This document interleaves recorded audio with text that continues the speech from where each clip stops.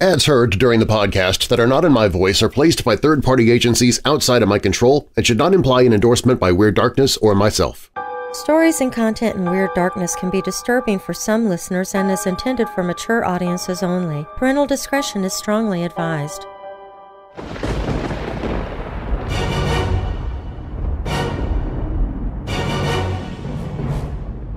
Welcome, Weirdos! I'm Darren Marlar, and this is Weird Darkness.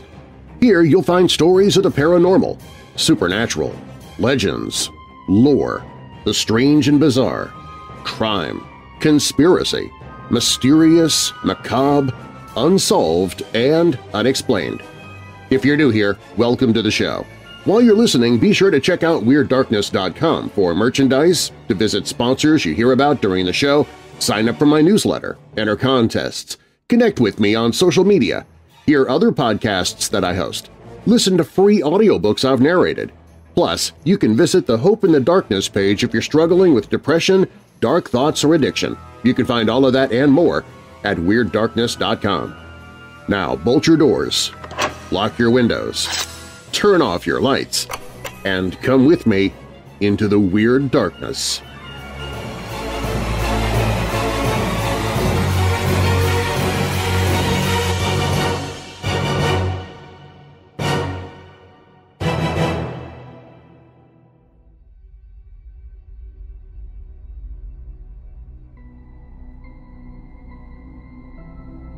Agnes Bowker was the daughter of a butcher named Henry Bowker who lived in Harborough. Although Mr. Bowker had passed away, her mother was still alive. Agnes was 27 years old and worked as a house servant in Leicestershire, England. In 1598, she became pregnant out of wedlock, which at that time was a shameful and scandalous situation. On January 22, 1569, Agnes testified in Archdeacon's Court that she gave birth to a cat or some type of monster. Interestingly, this was not so outlandish, as in the late 1500s, superstitions ran rampant, and many people believed in things like black magic and witchcraft. Some of the country folk theorized that Agnes's child may have been a sign or warning about terrible things to come. Indeed, Agnes made many wild and incoherent claims. Her story changed often. She admitted to having had sexual relations on multiple occasions with a servant boy, Randall Dowley. However, she insisted that it was something else that fathered the creature. At one point she claimed that a cat came to her and had sex with her 6 or 7 times. Then another one of her tales reported that it was a bear or a dog or something that changed shapes. Agnes added to her story that she once worked for a schoolmaster, Hugh Brady. Supposedly, he sexually abused and raped her a number of times. In the course of their relations, he told her that she needed to marry the devil and give herself wholly to him. She said that Brady told her he would send something to her that indeed came to her in the form of a man who later appeared to her as a greyhound and a cat. The midwives and other mothers of the town who were supposedly present at the birth gave testimonies that suggested some truth about Agnes Bowker's cat. Her first midwife, Margaret Roos, testified that when she examined Agnes she noticed something in her body, besides the natural course thereof. She claimed that she couldn't tell what it was inside Agnes, but nonetheless it pricked her. The second midwife, Elizabeth Harrison, tended to Agnes at the time of her labor. She claimed that a creature came to Agnes, sometimes in the form of a bear, sometimes as a dog, and sometimes as a man. Harrison also indicated that Agnes had told her that she met a Dutch woman while she walked the countryside, and the woman told Agnes she would give birth to a moon calf, some monstrous creature or aborted calf. None of the wives present for Agnes's birth actually saw the monster come out of her body, though. The situation was unusual enough that a group of local men took Agnes Bowker's cat and performed a rough autopsy. They cut the cat's body open and found bacon and straw in the gut of the cat, but nothing unusual or monstrous. The men reported to the townsfolk that instead of being a supernatural entity, It was a normal cat, albeit skinned and dead. The men also presented evidence that Agnes had attempted to borrow a cat from a neighbor. Unfortunately, that neighbor's cat mysteriously went missing. Later, the tale had spread by word of mouth, and eventually, the Archdeacon's commissary, Anthony Anderson, decided to conduct a full investigation. This was probably partially out of curiosity, but it also could have been an attempt to stop the spread of the story, which was blanketing the surrounding areas. After questioning witnesses and Agnes herself and analyzing the rapidly decaying cat, he declared the animal to be a normal cat. He wrote that the cat containeth the full length, thickness, and bigness of the same, measured by a pair of compasses. He even went so far as to do a post-mortem procedure on another cat and outlined the stark similarities to Agnes's cat. Others were also not fooled. In February 1569, he passed on a drawing of the cat, the results of the examination of the cat and another cat as comparison, and full transcripts of testimonies. This package of information was then passed to William Cecil, Elizabeth I's Secretary of State, who shared it with Edmund Grindal, Bishop of London, in August 1569. Anderson also passed on his opinion of the situation. It appeareth plainly to be a counterfeit matter, but yet we cannot extort confessions of the manner of doings. Elizabethan England was highly religious and conservative.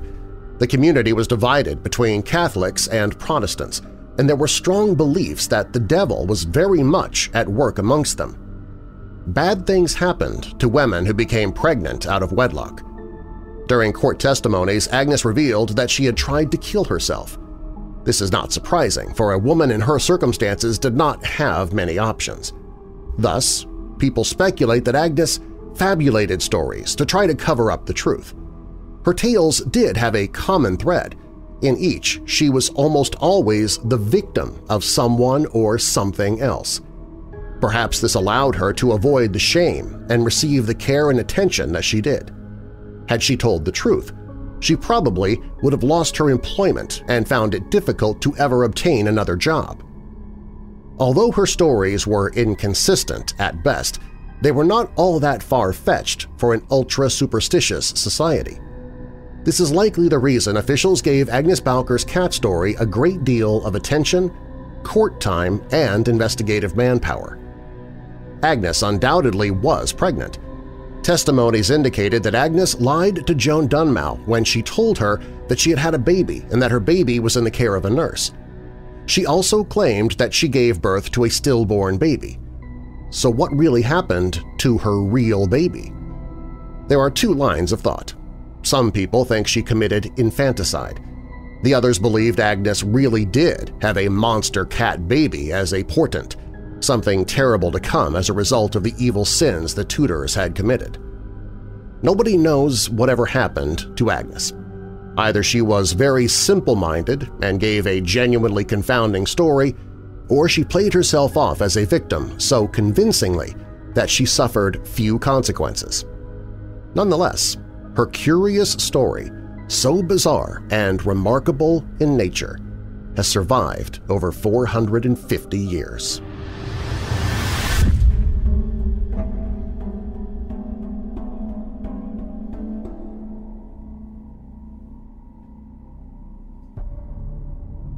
In recent decades, the United States has become a world leader in gun violence, particularly mass shootings. Sadly, it seems like every few months that one troubled person will take out their anger or hatred on a large group of people and do so with a gun. But when did this begin? Murder has been a part of the human experience since the beginning, and gun violence is nothing new. But when exactly did this large-scale practice of mass shootings begin, at least in the U.S.? While there may be no easy answer, some believe it all started with a man named Howard Unruh. On September 6, 1949, Howard Unruh walked through his hometown of Camden, New Jersey, and fatally shot 13 people in just 12 minutes. It quickly became known as the Walk of Death, and it may also very well be the first mass shooting in American history. Many experts believe Howard Unruh, born in Camden January 21, 1921, had always shown signs of being disturbed, all the way back to his early childhood. A psychiatric evaluation performed after the shooting showed he'd had a rather prolonged period of toilet training as a child and hadn't walked or talked until he was 16 months old. At the time, his late blooming didn't strike anyone as being odd, though post-arrest evaluations seized on these details. But aside from his delayed maturity, Howard Unruh hadn't displayed any significantly unusual behaviors. His parents separated when he was young, and he and his younger brother James were raised by their mother Frida afterward. His school records showed that he was shy and had ambitions to work for the government. After high school, Unruh joined the Army and was deployed to serve in the European theater of World War II. Certain incidents from his time there would likewise later be looked back upon as signs of his being disturbed. While his commanders reported that Howard Unruh was a competent soldier and a good marksman, it was his personal behavior that worried others. While in combat, Unruh kept a diary in which he recorded every German soldier he killed. He would note the time, date, and circumstance and describe the aftermath and the body in incredible, gory detail. James would later recall that after returning from the war, his brother was never the same.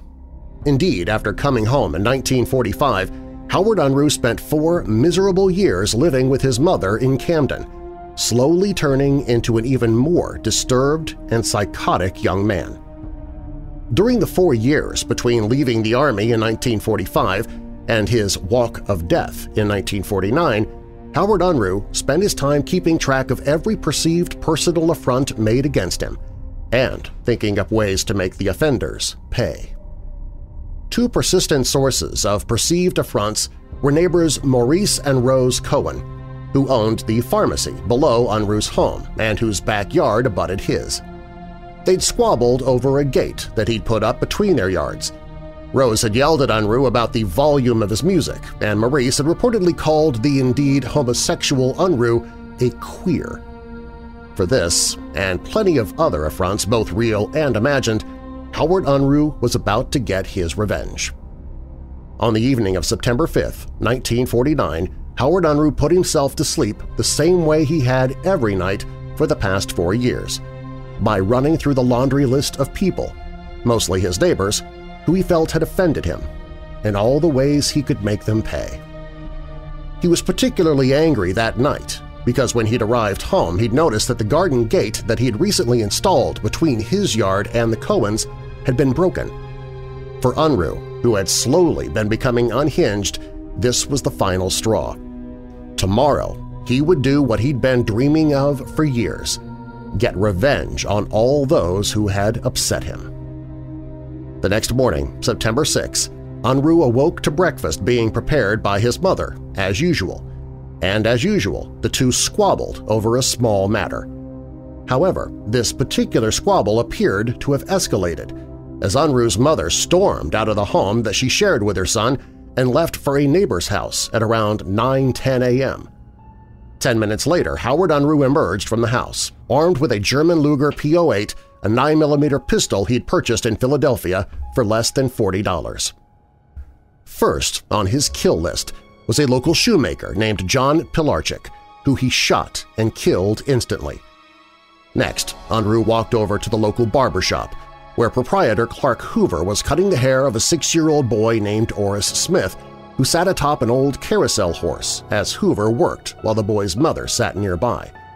Unruh shot the boy first, then Hoover. He ignored the mother. Back on the street, Unruh shot seemingly aimlessly at a boy in a window who managed to avoid the shot. Then Unruh turned his attention to a tavern across the street, into which he fired multiple shots, though he himself didn't actually go inside. Witnesses would later recall Unruh walking carelessly through the street, almost meandering, with a stoic look on his face as he fired shots into the bar. Shockingly, no one in the tavern was hurt. After the tavern, Howard Unruh headed to the local drugstore, the workplace of perhaps his most sought-after targets, Maurice Cohen and his wife Rose.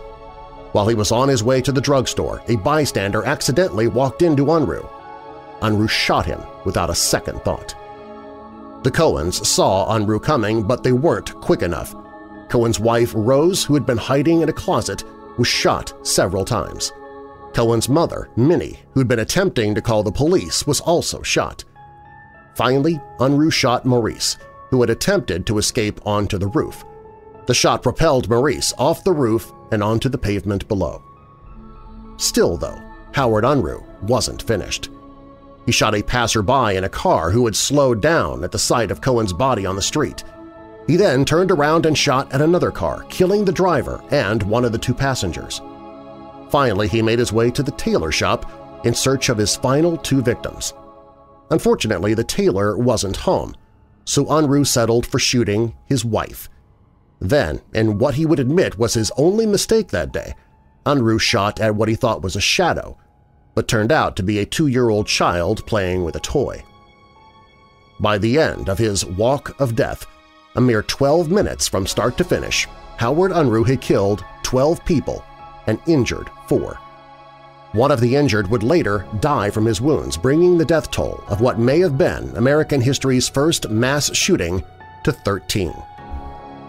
Following the unintentional killing of the 2-year-old child and knowing police had been alerted and were on their way, Howard Unruh ran back to his home and barricaded himself in.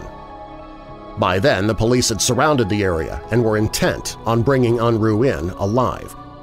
At the time, there was little police protocol in place for such an incident. Should they enter the home? Should they wait for him to come out? Should they simply open fire? Across town, while the police plotted their next move, local newspaper editor Philip Buxton, who had heard of the commotion, got an idea. Looking up Unruh's phone number in the phone book, he simply called the man. And, to his surprise, Howard Unruh answered. Buxton recorded the transcript of the call. "Is this Howard?" "Yes. What's the last name of the party you want?" "Unruh?" "What's the last name of the party you want?" "Unruh. I'm a friend, and I want to know what they're doing to you." "They're not doing a damn thing to me, but I'm doing plenty to them." "How many have you killed?" "I don't know yet, because I haven't counted them.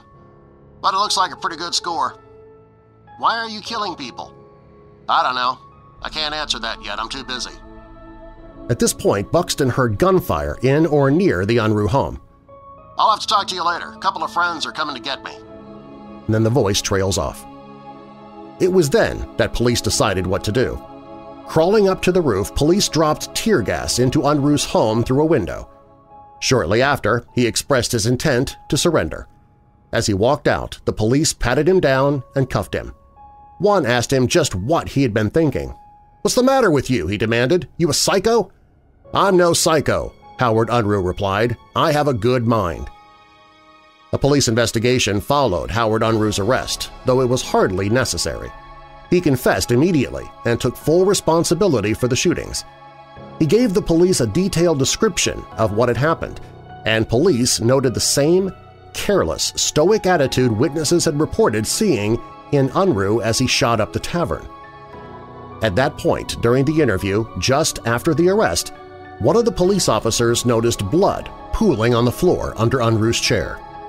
Sometime during the day, Unruh wasn't quite sure when, he had been shot in the leg.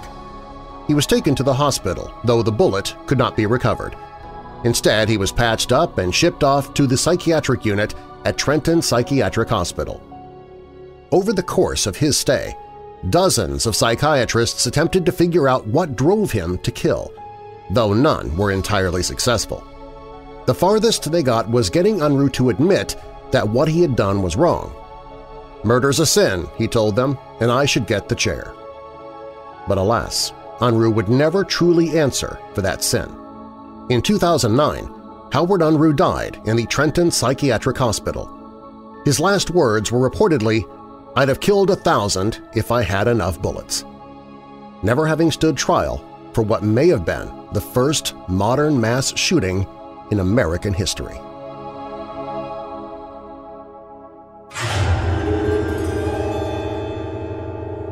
Up next, I'll share an account of a large dragon reportedly living about 40 miles south of London. Boxer John Chicken Devine ended up spending a lot of time in the brig, more so than in the ring, and thus began his career of crime. A battle-hardened Marine camping with his fellow soldiers is engulfed in fear at a terrifying figure in the nighttime brush. These stories and more when Weird Darkness returns.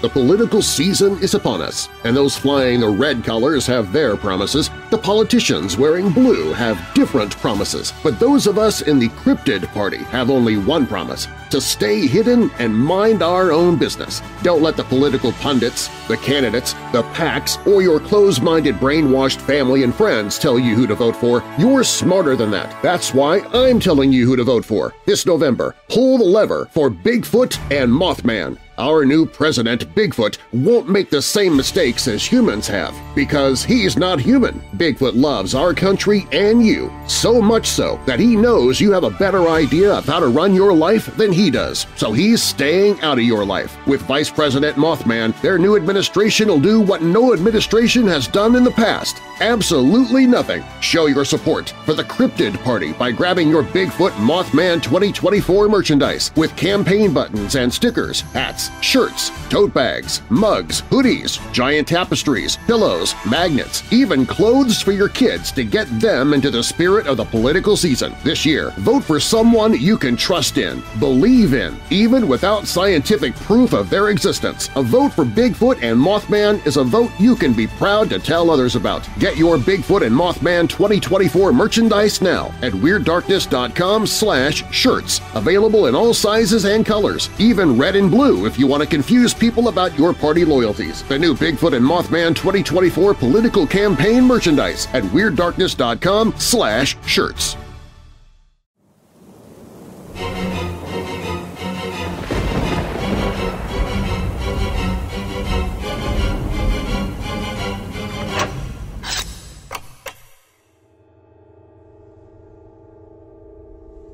In 1614, a pamphlet was published in London, England, with the rather alarming news that a large serpent or dragon was apparently living in St. Leonard's Forest near Horsham, about 40 miles south of London.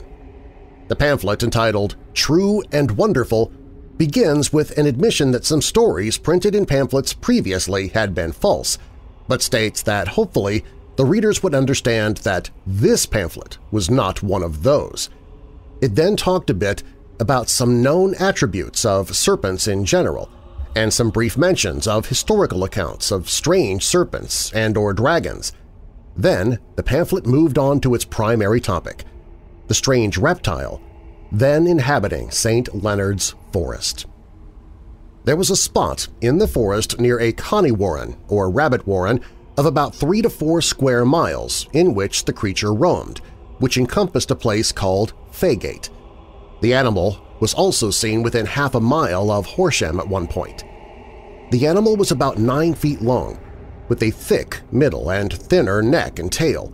It had 2 odd bumps on its back that were thought to be the start of a pair of wings. It was believed to have legs, and it was observed to be able to move about as fast as a running man. But it was also known to leave a slimy trail wherever it went, and this slime smelled powerfully noxious. The creature's neck was estimated to be 1 ella long, or about 45 inches, and had a ring of white scales around it. The scales on its back were blackish, and what little had been seen of its belly seemed to be red. The creature would lift its head straight up on its long neck to scan about whenever it was disturbed. The observations had to have been made at a great distance. However, as the pamphlet states, the serpent/dragon could spit its poison up to about 64 feet. An unnamed man and woman had been walking in the forest and had apparently gotten too close to the creature, for their bodies were found in the forest, poisoned and greatly swollen. In addition, one man decided he would kill the serpent-dragon by setting his 2 large mastiffs on it. Both mastiffs died in the attempt, and the man strategically retreated. Neither the bodies of the people or the bodies of the dogs were preyed upon, so it was assumed that the beast was mainly eating the rabbits in the warren that it was staying near. The pamphlet then ends with the names of 2 men who claimed to be witnesses to the creature. Is this a true report, though, of an odd creature? Contrary to common belief, most reports of claimed actual dragons often noted these creatures were unusually poisonous, which the account above nicely reflects. On the other hand, no further report of this beast was ever made that I can find at least, and though the author stated that it was a true and currently living beast, the pamphlet was published in London, 40 miles away from where the animal was possibly living. This distance was such that transportation of that day would largely prevent most of the pamphlet's readers from being able to trot off to check on the veracity of the report, if they were inclined to do so at their own risk.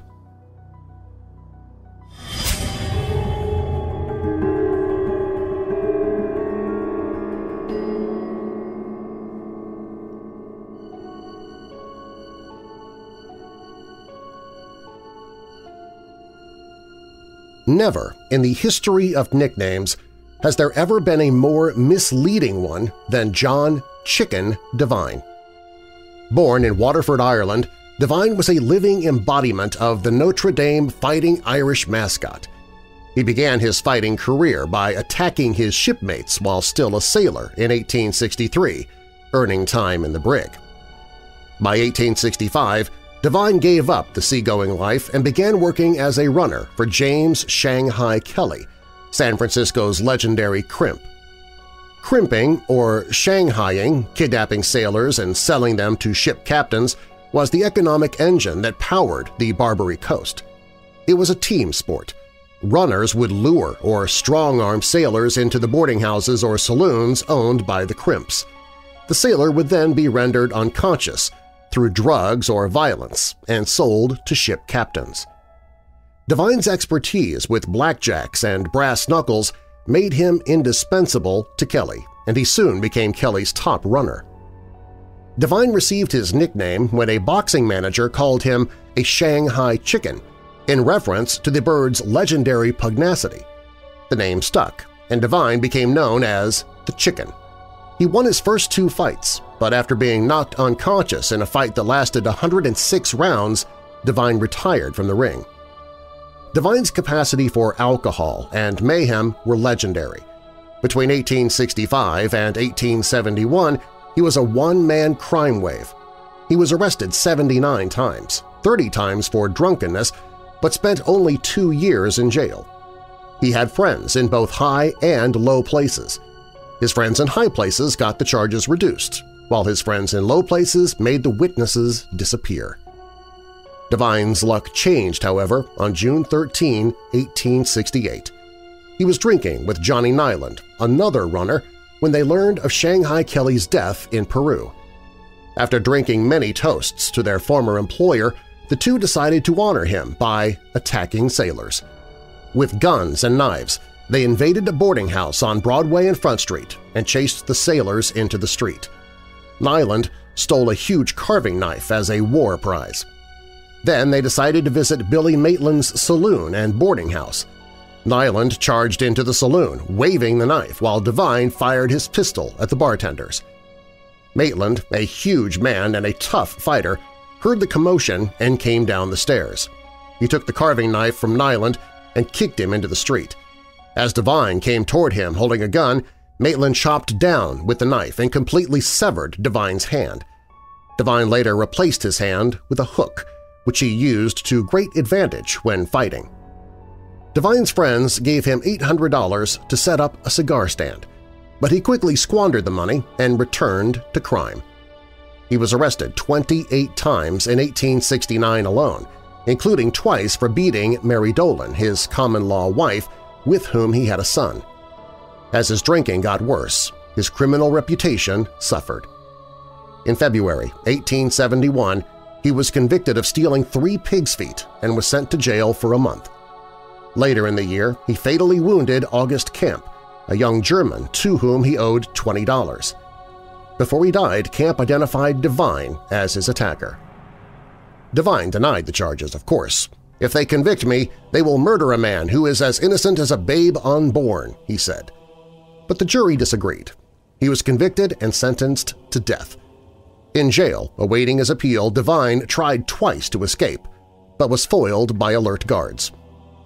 The chicken's crimes and career proved a boon to newspaper circulation. In a 3-page article in the San Francisco Call, subheaded "Pictures from the Life of an Utterly Depraved Man," the summary reads, "The writer of this piece has sought, for the record, a single good action performed by the chicken while in this city, but his labors have been in vain." On May 16, 1873, Devine's hanging was covered with all the solemnity of a coronation. 8,000 people stood in the streets outside the jail.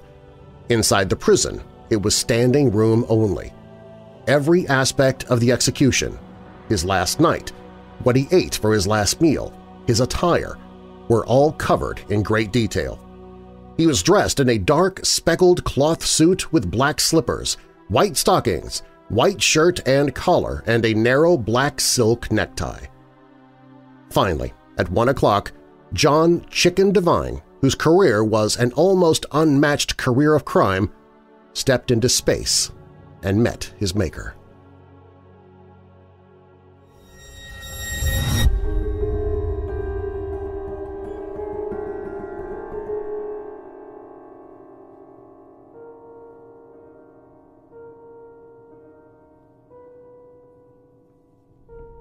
While serving in the Philippines Marine Corps, I was deployed in the south of the country to a place that has seen countless battles.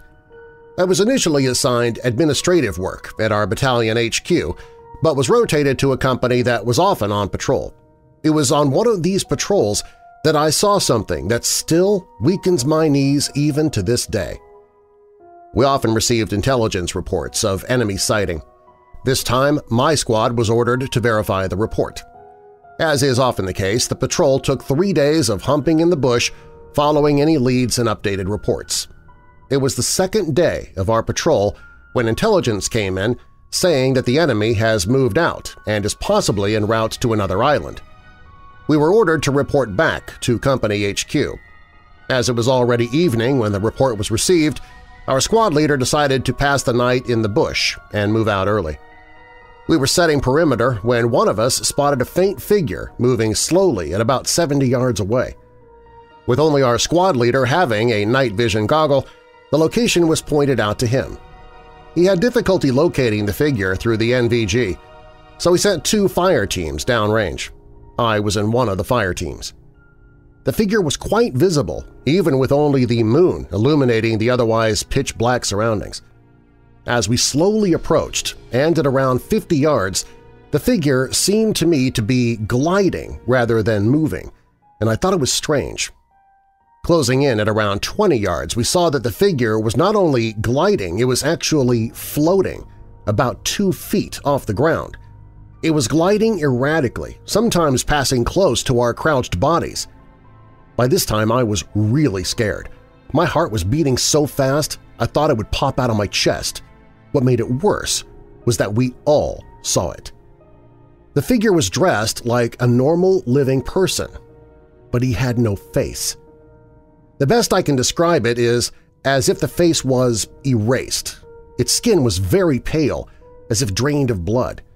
It seemed to have bullet holes across its chest. At one point it stopped gliding.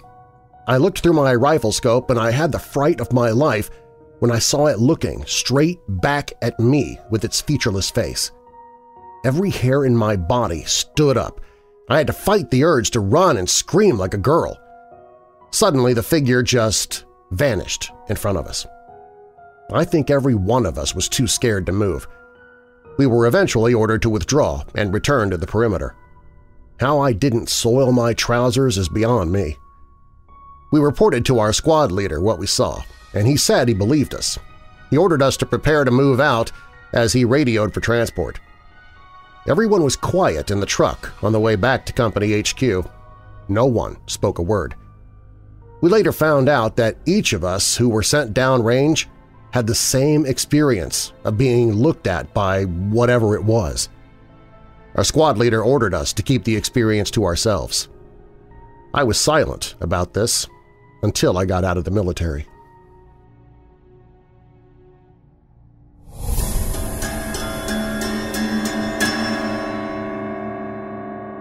When Weird Darkness returns, reports of men in black have been reported now for almost 100 years, and it appears the sightings are more than occasional and are increasing. The MIB reports are up next.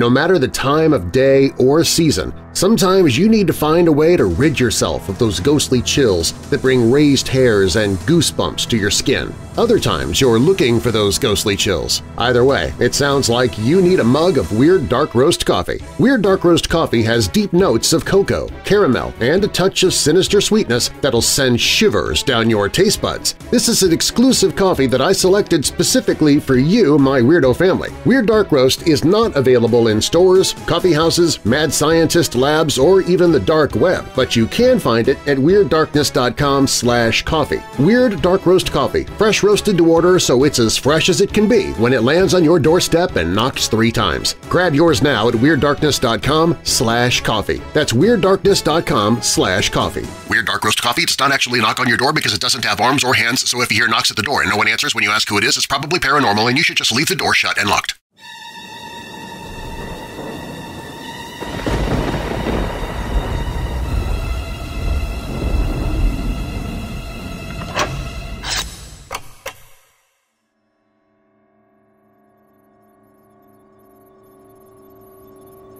The list I am about to share can't be complete, but it does, I think, include all of the well-known cases and many little-known ones. Obviously, nearly every entry should include the word allegedly or supposedly, but I've generally omitted them, as they would get too repetitive, though their presence should be assumed. References are to the particular editions of books that I've consulted for clarification. John Keel's Visitors from Space is the 1976 British edition of the work, better known by its original title of The Mothman Prophecies. Here are just some of the MIB encounters. 1924. John Cole, a newsman in West Virginia, visited the site of an airplane crash in Braxton County and was told by a man in a suit with high cheekbones, slant eyes, dark skin, that no one was hurt and no crime had been committed. He picked up a little thingamajig on the ground and took it home. About 3 a.m., he had a knock on the door. An Army officer with the same foreign appearance demanded and received the return of the metal thingamajig. 1947, 22nd of June. Harold Dahl was visited at 7 a.m. by a man dressed in black who drove him in a black Buick sedan to a cafe where he told him about his sighting of 6 donut-shaped objects the day before near to Tacoma, Washington State, in such detail that he could have been there, and said that if he loved his family, he would keep quiet about the matter. Dahl was later questioned by 2 Air Force intelligence officers, Frank Brown and William Davidson, when they set off by air to return to their base. The plane crashed. They were killed. 2 days later, Kenneth Arnold, who had also investigated the affair, was flying home when his engine cut out and he was forced to crash land. It has become common for writers to say that Dahl admitted the story was a hoax, but an August 1947 teletype from the Seattle FBI special agent George Wilson to J. Edgar Hoover stated that, quote, "Please be advised that Dahl did not admit to Brown that his story was a hoax, but only stated that if questioned by authorities, he was going to say it was a hoax because he did not want any further trouble over the matter." Unquote. 1950. An unnamed Presbyterian minister and his young son visited the Museum of Science and Industry in Chicago, became lost in a labyrinth of corridors, and found themselves in a room where there was a large glass case containing small humanoid bodies. The father was instantly grabbed by several men and forced to sign papers before being allowed to leave. The Sun told this story to Shern Larson of the Center for UFO Studies in about 1974. 1951. Several naval officers and crew in a motor launch near Key West saw a cigar-shaped object hovering over the water. A fighter plane appeared and the object flew off, vanishing in seconds. As soon as the launch docked, they were surrounded by men in dark suits who held them for hours, questioning them in a way that seemed more aimed at discrediting them than anything else. The only source for this story is an anonymous letter in a Miami paper. 1952. Summer. Gianpietro Mangiuzzi had taken some photos, nowadays usually dismissed as fakes, of a flying saucer in the Italian Alps. Claimed he was visited by an American secret agent disguised as an Italian ski mountain policeman who interrogated him through a long night, apparently trying to get him to repudiate his story of having seen a disc-shaped object land on a glacier. July 30th, 1952. Carlo Rossi, who was fishing near Vico, Italy at the site where he had seen an airborne disc on the 24th, was approached by a tall, thin man who asked him about flying saucers, offered him a gold-tipped cigarette, and when it made him ill, threw it into the water, then walked off. Fearing that someone was trying to silence him, Rossi went to the public prosecutor's office in the town of Lucca and swore out a statement of his UFO encounter. Late August 1952. Sonny Desvergers of Florida received anonymous, threatening telephone calls at work, saying that he must not talk about his UFO encounter, and was followed about by a black automobile. September 1952. Following sightings of a 10-foot-tall monster in West Virginia by Kathleen May and some teenagers on the 12th, and by the Snitowski family on the 13th, 2 men appeared in Braxton County posing as peddlers. They systematically visited the homes of most of the witnesses, showing little interest in selling pots and pans, but anxious to talk about the sightings for hours. October 1952. Lyman H. Streeter, who'd been receiving strange beeps on his radio which he believed to be messages from flying saucers, was visited by Mr. Clark, who claimed to be from the Civil Aeronautics Administration, and told him that in the interests of national security he must not talk about this. July 22, 1953. A mystery car drew up outside the home of the president of the Australian Flying Saucer Bureau, who'd been suffering poltergeist happenings at 3 a.m. and remained there until after 6:30 a.m. September 16, 1953. Albert Bender, founder of the International Flying Saucer Bureau, told Gray Barker in a letter, "Do not accept any more memberships until after the October issue of Space Review is in your hands." About the same time, Bender told August Roberts that 3 men had visited him and, in effect, shut him up completely as far as saucer investigation is concerned. On October 4th, Roberts and Dominic C. Lucchesi interviewed Barker, who said that the 3 men wore dark clothes and black hats, but his usual response to the question was, "I can't answer that." For example, do the saucers come from Venus as stated in Adamansky's book? I can't answer that. Do they come from Mars? I can't answer that. The final October 15 issue of Space Review contained the statement, "The mystery of the flying saucers is no longer a mystery. The source is already known, but any information about this is being withheld by orders from a higher source." In 1962, Bender would relate that 3 men with glowing eyes had materialized in his bedroom. All of them were dressed in black clothes. They looked like clergymen, but wore hats similar to Homburg style. Later, he was teleported to a secret Antarctic saucer base. They told him that they were from another star system. They had merely assumed human bodies, being hideous monsters in reality, and were here to extract a chemical from our seawater. Once they had finished this mission, Bender would be free to tell his story, as he duly did. Late 1953. Contactee George Adamski wrote that I was visited by 3 men who direly threatened me, demanding certain papers I had, for one thing. Some of these I gave him and was promised their return, but this promise was never kept. I did not give him some of my important papers. There is no denying that I was frightened. Before they left, I was told to stop talking or they would come after me, lock me up, and throw the key away. 1954. Maureen Abbott was waiting for a Bakerloo Line underground train in London late at night when she saw a large black panther run along the tracks. 2 days later, she was visited at her home by a government official who advised her, as they sat and drank cups of tea, not to talk about the experience. Easter, 1954. 3 men who photographed a UFO over the Nullarbor Plain had their film confiscated by the Australian Security Intelligence Organization, ASIO. One was later visited by a purported ASIO agent who ordered silence and frightened the living out of me. Late, 1954.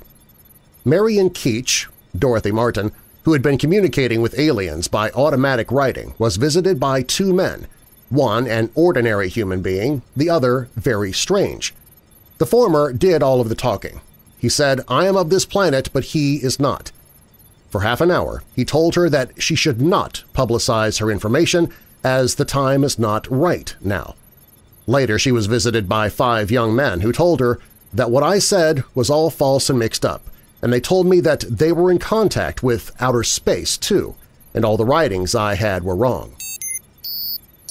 1955.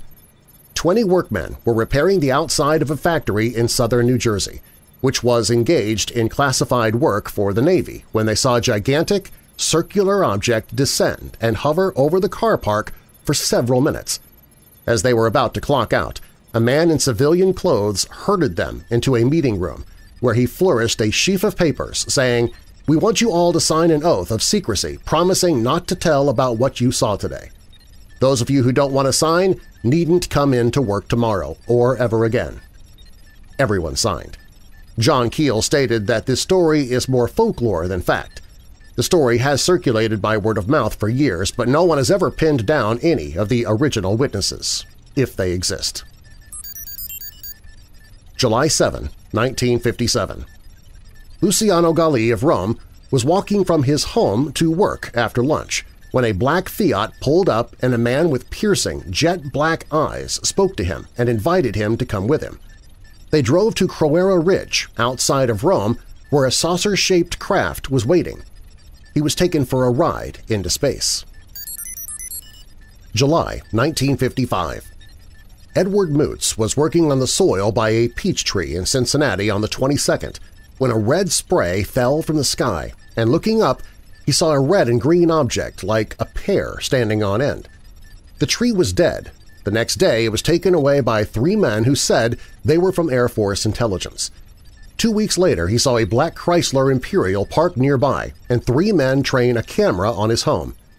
When he challenged them, in broken English they said they were taking pictures of the local industry and then quickly departed. November 1957.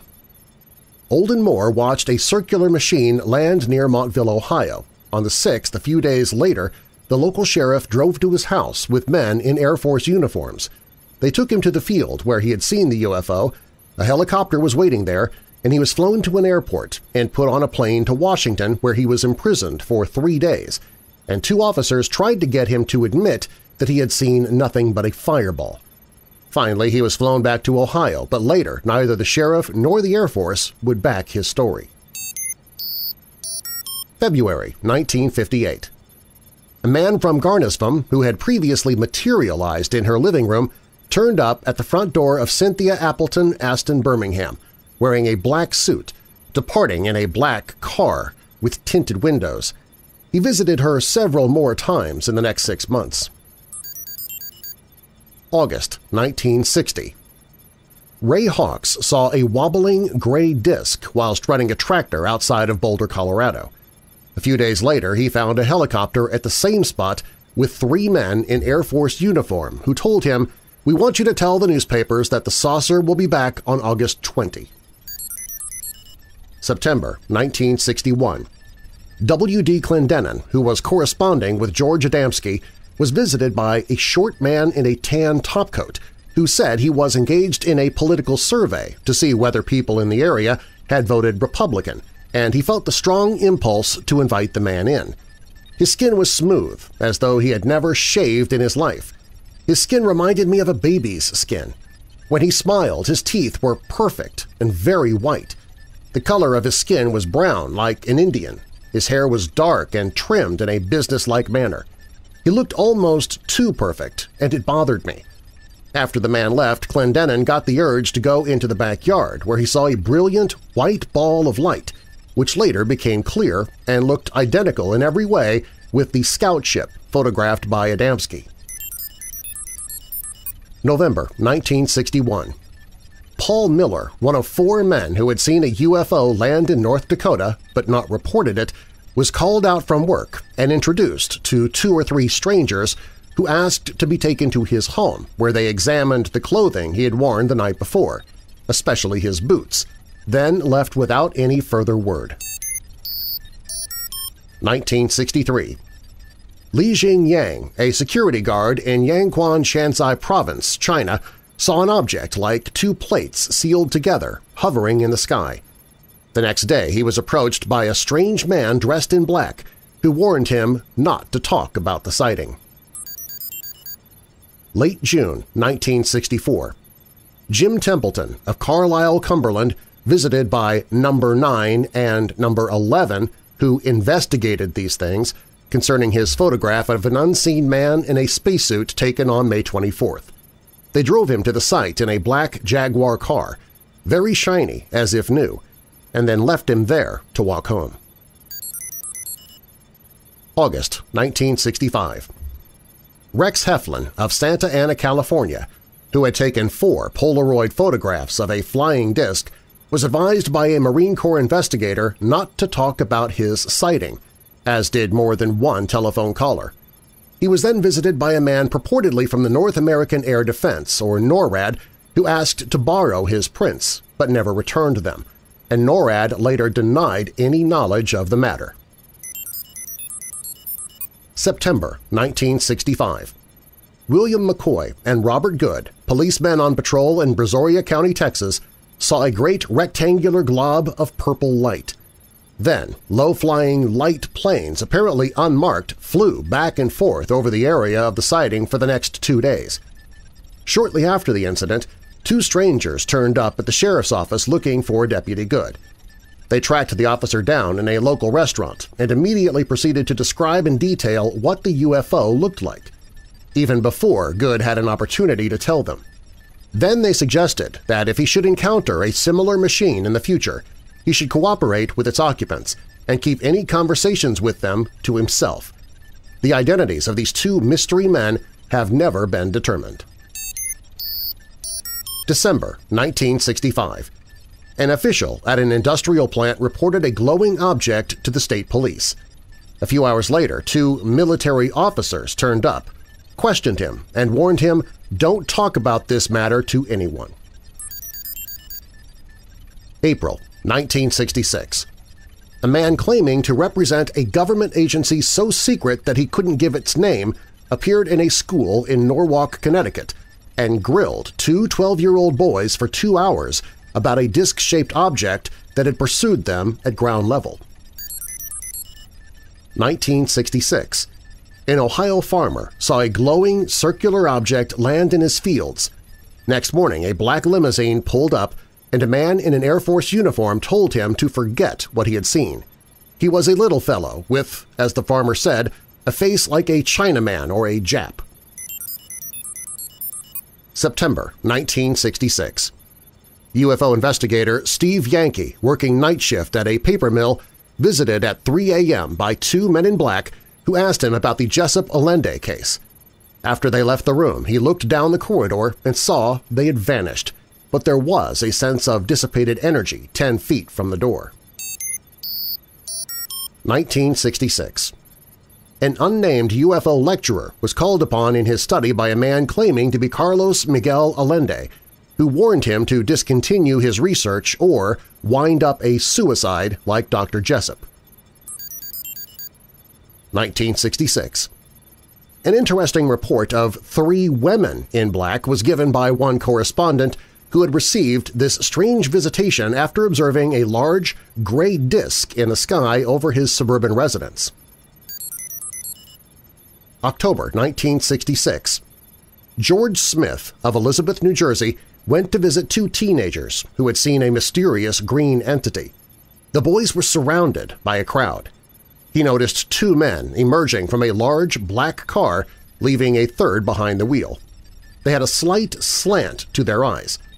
Later, when Saucer News investigators went to visit one of the lads, Smith noticed the same black car parked nearby, and the same two men get out and watch the house while the interview was going on. 2 weeks later, he received a phone call telling him to give up UFO investigating. October 11, 1966. Several witnesses to a glowing object over the Wanakee Reservoir, New Jersey, including a policeman with an unlisted phone number, received phone calls before they had reported to anyone, warning them to keep quiet.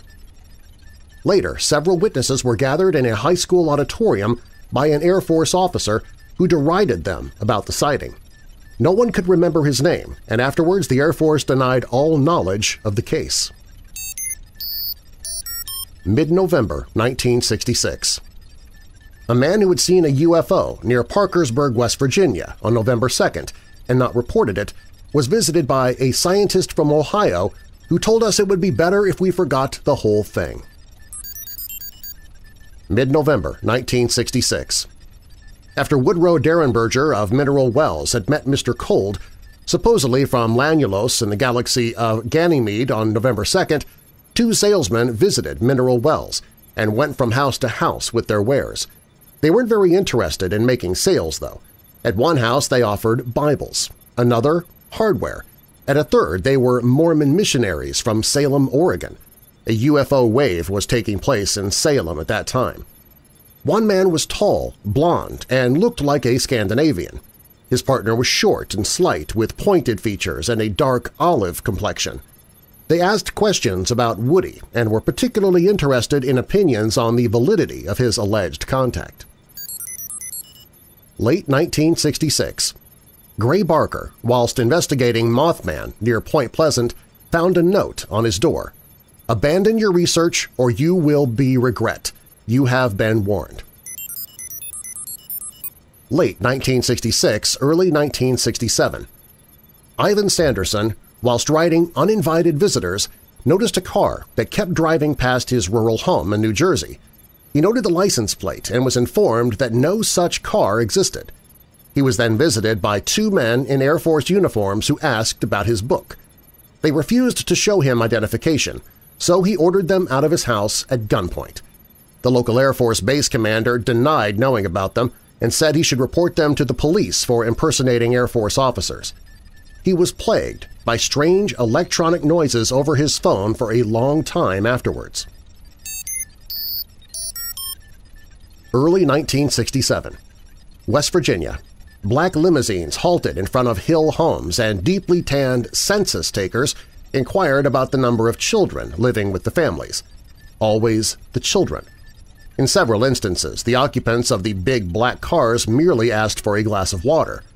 A blonde woman in her 30s, well-groomed with a soft Southern accent, visited people in Ohio and West Virginia whom John Keel had interviewed.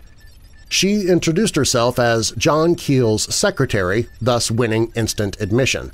The clipboard she carried held a complicated form filled with personal questions about the witness's health, income, the type of cars they owned, their general family background, and some fairly sophisticated questions about their UFO sightings. Keel, by the way, had no secretary. Early January 1967. Mary Heyer, who was reporting on Mothman for a local paper and would later run UFO stories, was visited in her Point Pleasant, West Virginia office by a very small, black-haired man with hypnotic eyes in a thin, short-sleeved shirt and shoes with very thick soles. January 9, 1967. The Christensen family of Wildwood, New Jersey, who had seen a UFO on November 22, 1966, were interviewed by the strangest-looking man I've ever seen, wearing a thin black coat, who introduced himself as Tiny from the Missing Heirs Bureau. He spoke in a high, tinny voice, in clipped words and phrases like a computer, as if he were reciting everything from memory. His black trousers were too short, and they could see a long, thick green wire attached to the inside of his leg. It came up out of his socks and disappeared under his trousers. John Keel commented that he had not heard of this feature in other MIB cases. Was Tiny wearing electric socks, or was he a wired android operated by remote control? He departed in a black 1963 Cadillac. February 7, 1967. Robert A. Stiff of Saucer Scoop received the first of 13 threatening phone calls beginning, "I would suggest you drop your investigation into certain so-called UFO reports." February 22, 1967. Mothman witness Connie Carpenter was stopped by a man in a black 1949 Buick who attempted to abduct her. Early 1967. Contactee Woodrow Derenberger was visited in the appliance store where he worked by two men with olive complexions in black suits who warned him to forget all about what you've seen. He thought they must be from the Mafia. Spring 1967. Carol Wayne Watts of Texas, who had encountered a landed saucer on March 31st and on subsequent occasions taken photos of it, failed a lie detector test. He later told Robert Lofton of the University of Colorado that driving to Amarillo to take the test, he stopped to help a woman driver in apparent distress when he was knocked down from behind and two men in dark business suits told him that if he passed the test, he would be shot. March 1967. Shane Kurz, in her last year at Westmoreland High in New York State, was walking to school when she was approached by a short man with slanted eyes and a slight Oriental accent. He knew her name and asked her peculiar questions, such as what is volleyball and basketball. He offered to take her for a car ride in her lunch hour. She ended the conversation with the words, "It was nice meeting you," took 3 steps away, then turned around again. But the man had vanished, which she considered impossible. A month later, in a nearby store, she noticed an albino man in a long black overcoat who kept staring at her. The following year, she saw a UFO and came to believe that she had been abducted. Early April 1967. A farmer north of Gallipolis, Ohio, saw a big red and white glowing thing sitting in a field near his barn, which left a 30-foot circle of scorched earth. A circuit box in the barn burnt out. Next day, 2 men supposedly from the electric company turned up and fussed around with the transformer on the pole by the road. They did not have an electrical truck, just a panel truck. They were foreigners, Japs or something. They weren't very friendly, dressed in ordinary overalls. They had on funny shoes with very thick rubber soles. A week later, he received a telephone call that sounded like a neighbor who warned him about a crazy man with a beard. 10 minutes later, John Keel, bearded, unusual in that part of the country, turned up and he ordered him off. Later, the neighbor told him that he had not made that call. Early April 1967. A woman who lived near the summit of Mount Misery on Long Island, where there had been many UFO sightings, was visited by 4 men with high cheekbones and very red faces who said, "My land belonged to their tribe. They had no car, so they must have walked up the muddy hill, but their shoes were spotlessly clean." The same week, a woman with striking white hair, claiming to represent a local newspaper, asked her a number of personal questions about her family background. The newspaper denied employing anyone of that description. May 5, 1967. Mary Heyer saw the little man who had visited her in January on the streets of Point Pleasant. When he saw her, he ran off and leaped into a black car driven by a very large man. May 1967.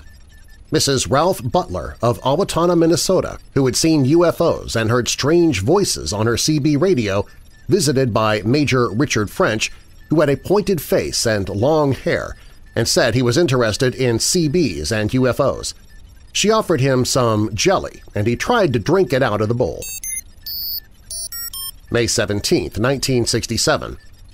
Following a UFO encounter on Mount Misery, Jane received a phone call telling her to go to a local library and get a book on Indian history and turn to page 42. She did so, finding the place deserted except for a female librarian. The words of page 42 turned into a message from them. Later she started to see the librarian wherever she went. It proved to her that her name was Leah and that she came from another planet. After she sucked out the contents of an egg from Jane's refrigerator, it was suspected that she really was a reptile. This woman also introduced her to Apol, who drove a black Cadillac. 1967. A young man from Belpre, Ohio had some interesting UFO sightings. Shortly afterwards, he had a brief encounter with two black-garbed Oriental-looking men.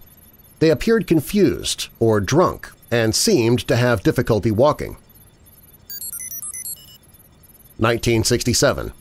On a number of occasions, I actually saw the Phantom Cadillacs as advertised, complete with sinister-looking passengers in black suits. On Long Island, following the directions given me in an anonymous phone call, I pursued one of these cars down a dead-end road where it seemingly vanished into thin air. There were no side roads or turnoffs. A quote by Keel in The Cosmic Question. June 21, 1967. J.P. Perro, a radio broadcaster with WBAB at Babylon, Long Island, who had reported on local UFO sightings and interviewed Princess Moon Owl, who said that she was from the asteroid Ceres, was abducted by a black Cadillac which had flashing lights on the dashboard. I couldn't take my eyes off of them, he said. It felt like they were hypnotizing me. They stopped at an isolated crossroads where the men asked her questions which didn't make any sense to her. Finally, they returned her to the spot where they had picked her up. July 16, 1967. Following an encounter with a brilliant blue-white source of light on a road between Maumee and White House, Robert Richardson of Toledo, Ohio, found a piece of metal which he believed had come from the UFO. The next day, he was visited by two men who did not give their names and asked questions about the incident. They departed in a black 1953 Cadillac with license number 8577-D, but when he checked with police, they told him this number had not yet been issued. July 11th through the 17th, 1967. UFO investigator Robert Easley of Defiance, Ohio was followed by a man in a black sedan with no license plates as he drove to the scene of a sighting. On the 15th, the car drove past as he talked of UFOs with his girlfriend on the front porch. When they got off the subject, the car left, but when they got back on it about an hour later, the same car returned, as if the driver could read their minds. On the 17th, checking another report, the same man followed him.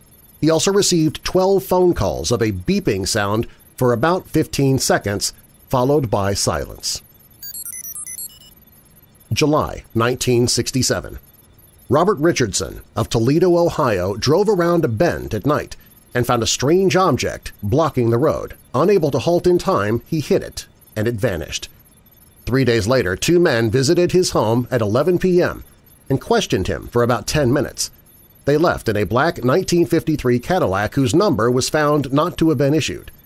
A week later, he was visited by two different men in black suits who drove a current model Dodge.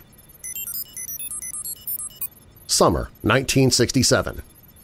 A man in a black suit with a pointed chin, thyroid eyes, and long tapering fingers went into Max's Kansas City in New York and ordered simply food, being apparently unable to read the menu and not knowing how to use a knife and a fork. He told a waitress he was from another world. September 18, 1967. One of several students at Highlands University, Colorado, who had seen a UFO the night before, received a phone call threatening his life if he talked. He told this to a fellow student who a week later, in company with a campus police officer, saw a blood-red object. 2 days later, he also received a phone call late at night telling him to forget what he had seen. The next day, a man in the street told him about the sighting and even added information that confirmed some of my own research on Atlantis and told him to keep his mouth shut. A few days later, a black car with tinted windows with a license plate showing nothing but 3 X's nearly ran him over. October 1967. Mrs. B of Mimosa, San Luis Valley, Colorado, who had made a painting of a crescent UFO that she had seen, was visited by a man who told her, "I cannot read, but mention any book in any library and I will be able to tell you its contents." He went on to say that humans waste too much time and energy on food when it could all be so easily taken from the atmosphere. He insisted on buying her painting, so she set a high price, to which he replied he had no money. He departed in a car which had an Arizona registration. Months later, police said they could not trace the plates.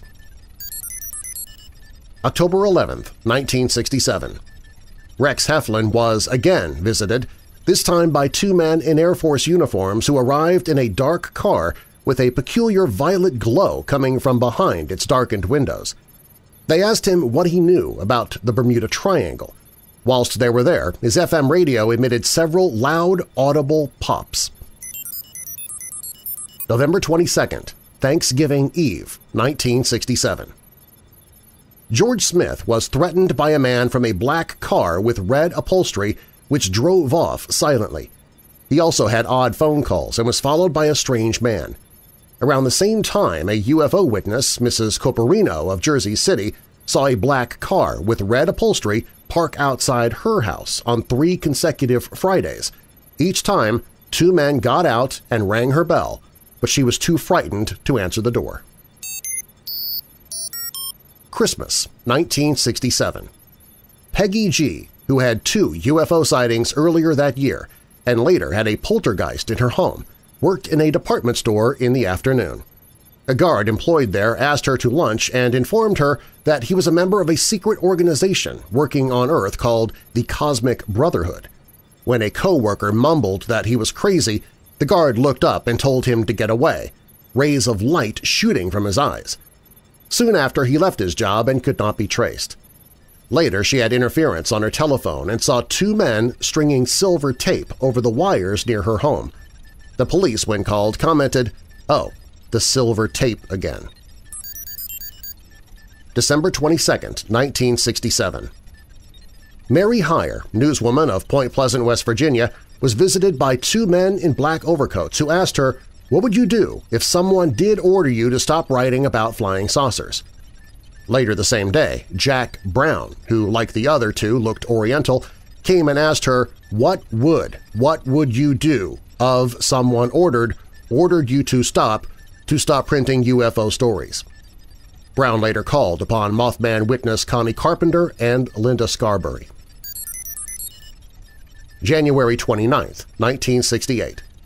Following a sighting of a long, dark body with dim red and yellow lights at both ends, a woman who lived alone on Keats Island, British Columbia, was visited by 2 men in dark overalls who claimed to be employees of the hydroelectric company.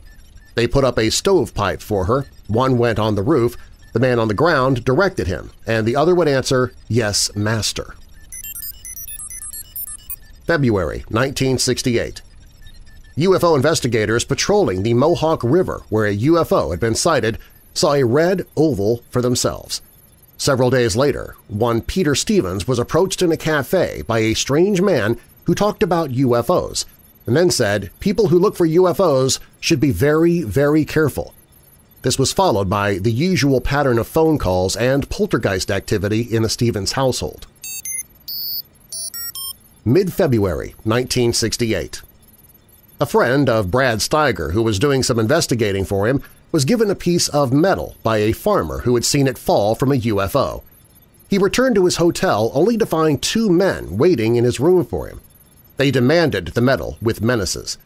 This is apparently the same incident as recounted by Warren Smith, who said it occurred several years ago in a 1976 book, who added that several people in the district where there had been a UFO flap had been visited by purported fertilizer salesmen who wanted to talk about the UFO sightings rather than selling fertilizer.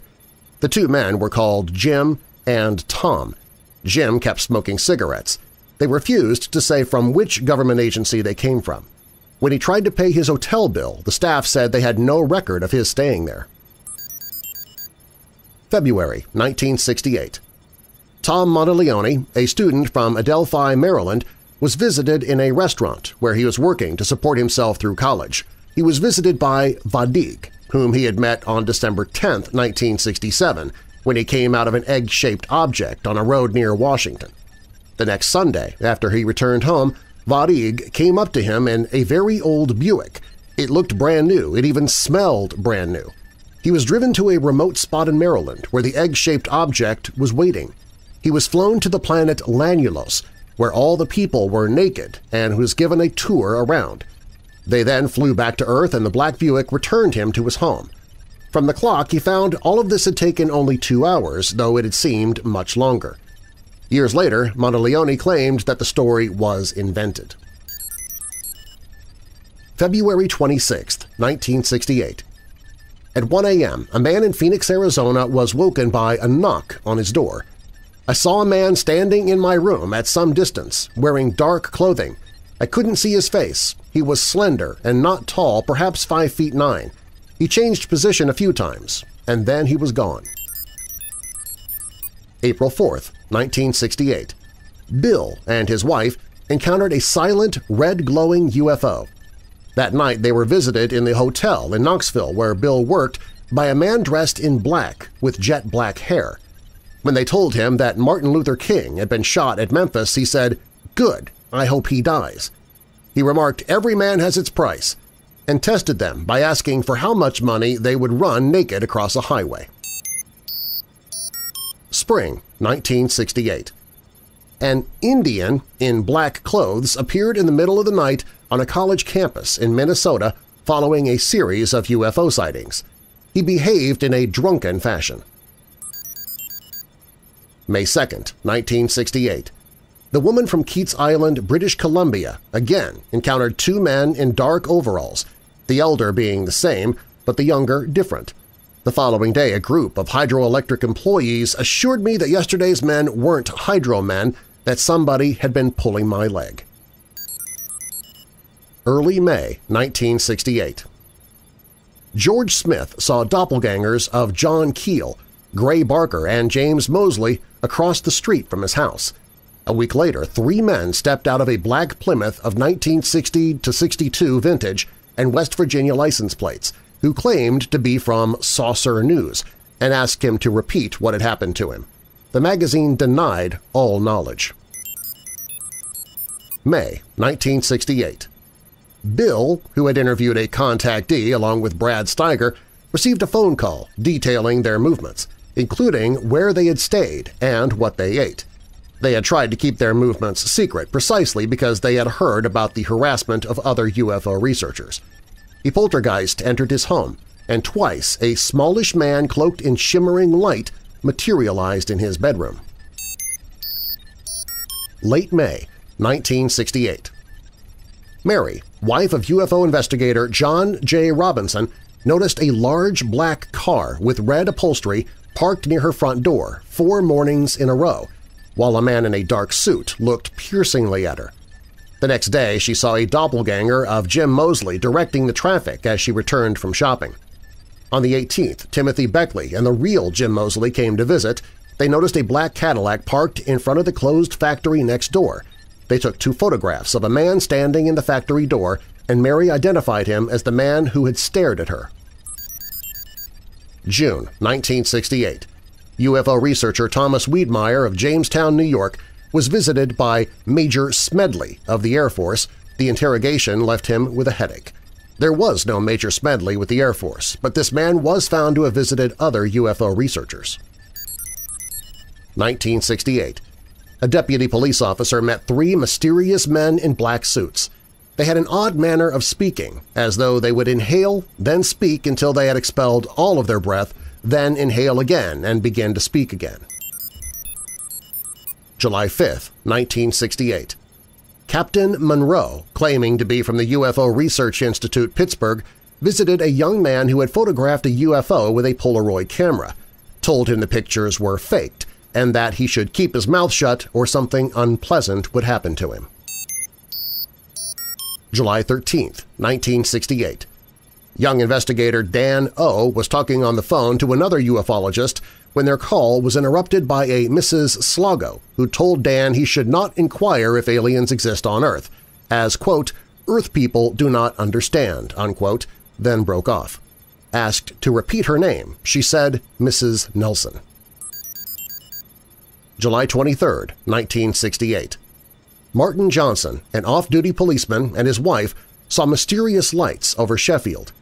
After reporting this to the Sheffield Morning Telegraph, he was called to his superintendent's office, where he was interviewed by two men dressed just like the spies on TV in trench coats and trilby hats.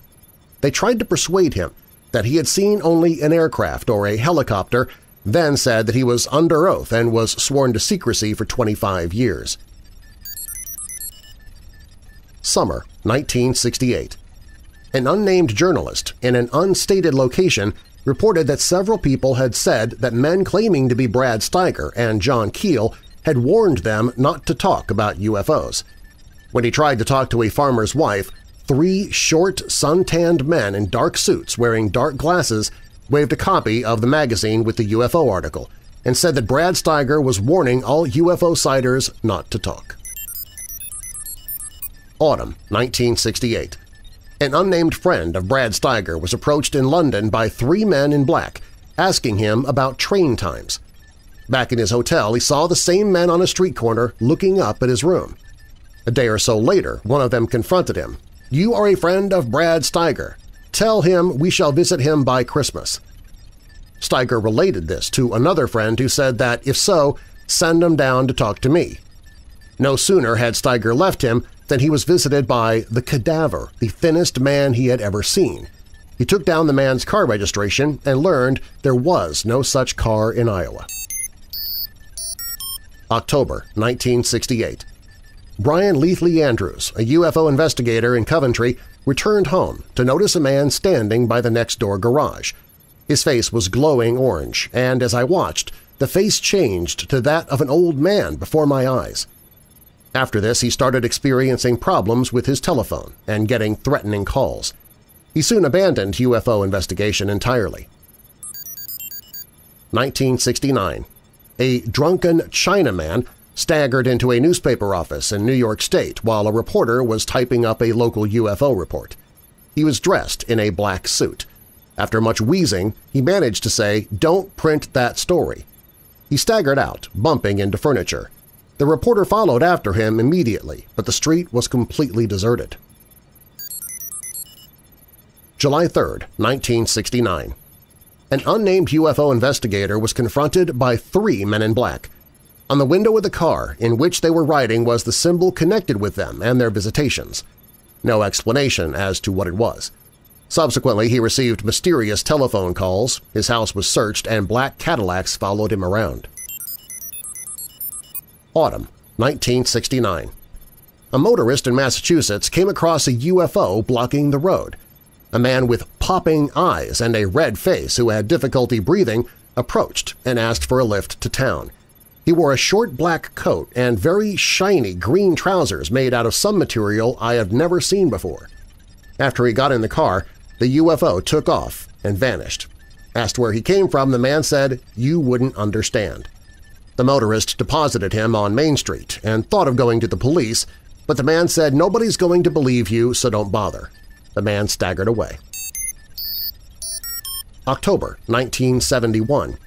Two men with the Ministry of Defense visited Jim Wilson of the Eastern Midlands and told him that he might as well forget all about the light he had seen in the sky in late August because they had identified it as the Russian satellite Cosmos 408. It was later proved that it was not. Two men in a black Jaguar car took to parking by his house in the evening. Police discovered that its number plate was false. On October 21st, officers approached the car to question the men, but suddenly it melted away into nothingness. Late August 1972.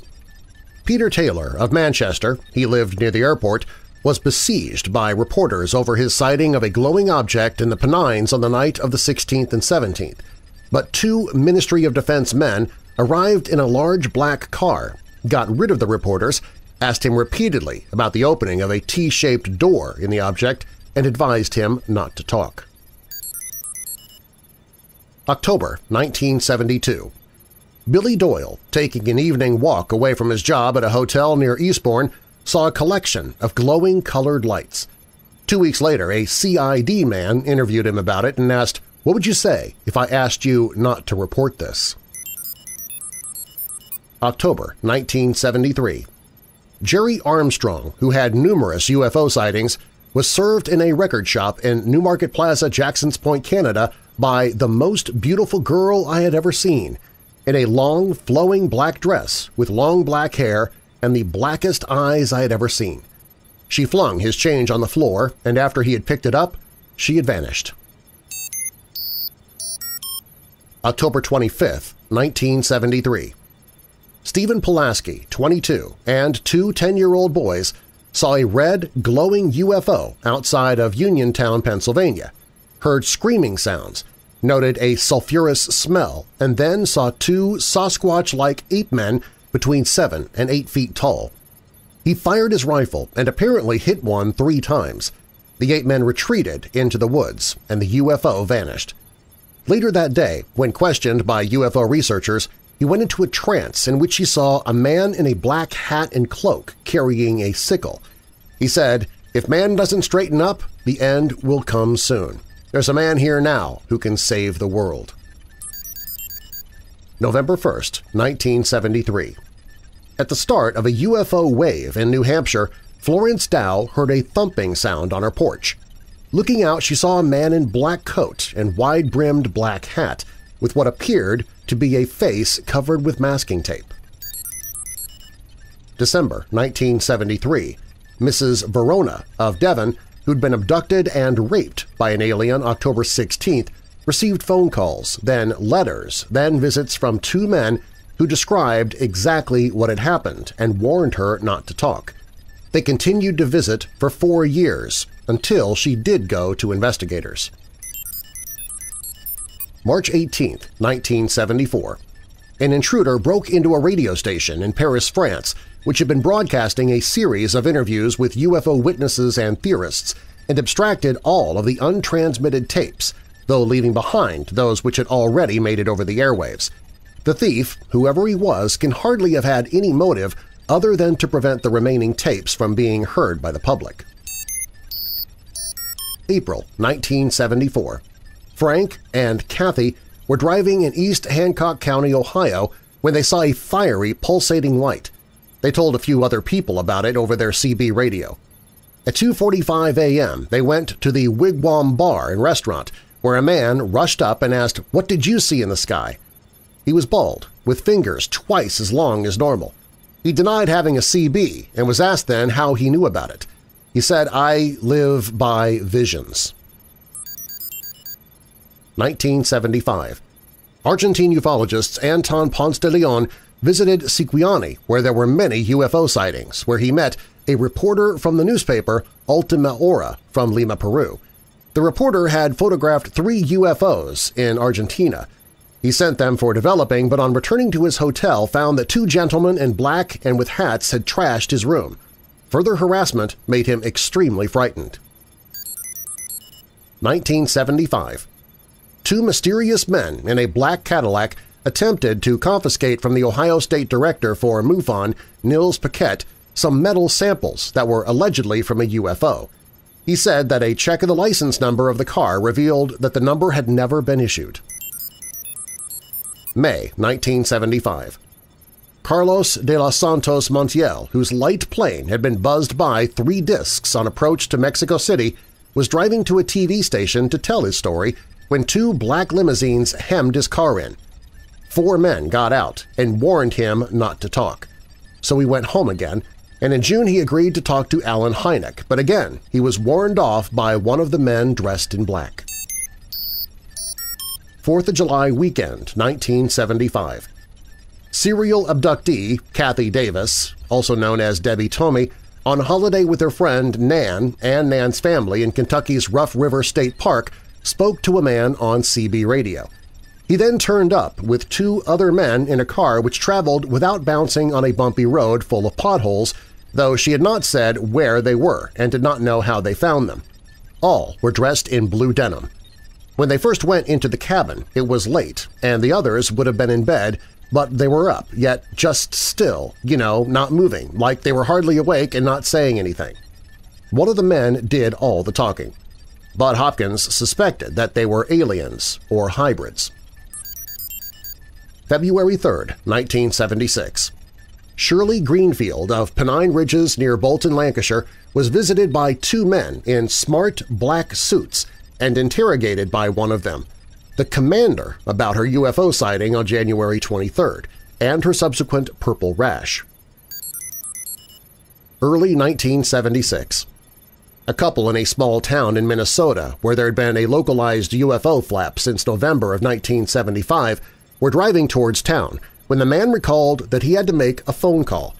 As he pulled up at a booth, a black Cadillac pulled up, a man got out and pushed him away to get to the phone first. He drove off to a second phone. The black car appeared again, and the same individual again rushed out to get to the phone first. This then happened a third time. They chased the car and took its license plate when it took off into the air and disappeared. September 11, 1976. Dr. Herbert Hopkins of Orchard Beach, Maine, who had hypnotically regressed a UFO witness at home alone for the first evening in some time, was visited by a man in black with no hair or even eyelashes who claimed to be from the non-existent New Jersey UFO Research Organization, who made a coin dematerialize. The abductee himself said that a man in a black suit came to his trailer home and warned him not to speak of his experiences. September 24, 1976. Herbert Hopkins' daughter-in-law, Maureen, received a telephone call from a man who claimed to know her husband John. He and his female companion, who both wore old-fashioned clothes, met with John at a restaurant, and back at their home asked them many personal questions. Their behavior exhibited many peculiarities. The man kept pawing and fondling the woman, asking John if he was doing it correctly. Late 1976. When APRO researcher Dick Rule was getting evidence analyzed from a supposed UFO landing site, he found himself being followed by a black Mustang with license plate UFO 35, driven by a man dressed totally in black. He also told a newspaper that he believed that the MIB were also monitoring his UFO lectures. 1977. John Marin of Shepherd's Bush, London, was reading John Keel's Operation Trojan Horse while his father watched television. He remarked, incredulously, "It says here that people get phone calls from flying saucers." They both laughed at the idea. 2 or 3 minutes later, the telephone on the table beside him rang. He picked up the receiver and said, "Hello." A strangely metallic voice said, "This is the first one," and rang off. In about 1990, Marin told me that he was still awaiting the second. June 6, 1977. 2 men turned up at Ripperston Farm, where there had been many UFO sightings. One sat in the flashy metallic-colored car, while the other inspected the dairy equipment at the back of the farm. Both had pointed chins, high foreheads, and penetrating eyes. Later, they turned up at the Haven Fort Hotel, where the receptionist was puzzled that their car was silent on the gravel track. July 29, 1977. Joseph Randall, founder of the Ufology Society International, was driving between Golden and Radium in British Columbia on the way home from work in the Glacier National Park to his mother's place in Invermere. He encountered no other traffic after the Golden intersection. At about 10:45 p.m., a black, pristine early-model Cadillac crossed the highway ahead from east to west. He saw 3 men inside in black coats and hats. It left a cloud behind it. He stopped and realized that there was no intersecting road, so that this seemed to have been impossible. He did not encounter any other traffic until he reached the Radium intersection. 1978. Rick Moran, who had done a reinvestigation of Mothman and related stories in West Virginia, received various odd telephone calls, some of them threatening, saying that he should drop my interest in UFOs.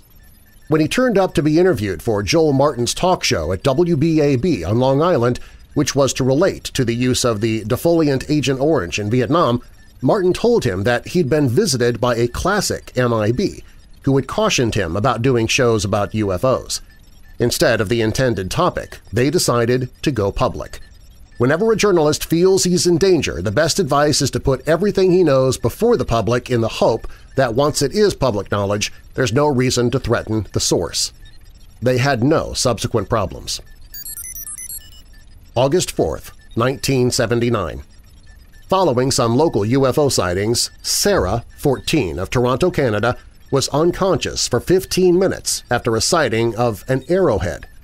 Under hypnosis, she not only recalled an abduction, but that a 6-foot-tall man in a black suit with slanted eyes, a gray-toned face, long fingernails on tapering fingers had followed her into the school courtyard during lunch and questioned her about her friends who had also seen UFOs. December 9, 1979. Following an abduction from a suburb of Paris, about 7 a.m., there was a knock on the door, answered by Jean-Pierre Provost. There were 3 men. One was of average height, very well dressed in dark green, almost black tie, white shirt, and waistcoat to match his suit.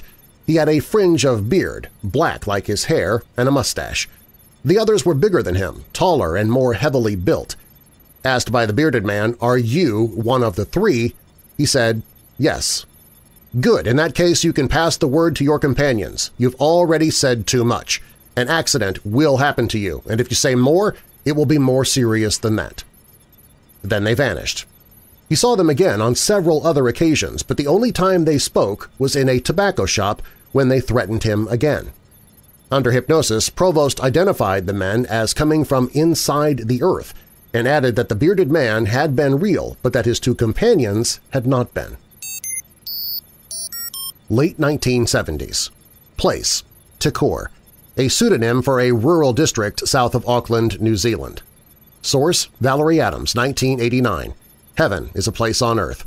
8 years of my life. Auckland, New Zealand, Collins.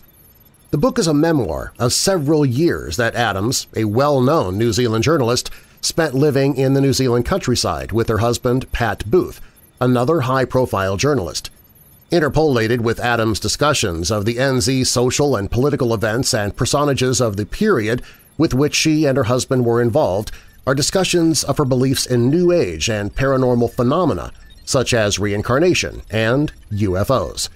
Shortly after moving to the area, Adams learns that the locals regularly see UFOs and eventually has a couple of significant sighting experiences of her own.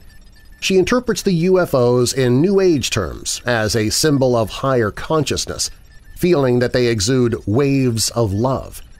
Adams also comes to consider the UFOs as the source of a pervasive humming noise that permeates the area at regular intervals, and for which no identifiable source can be found.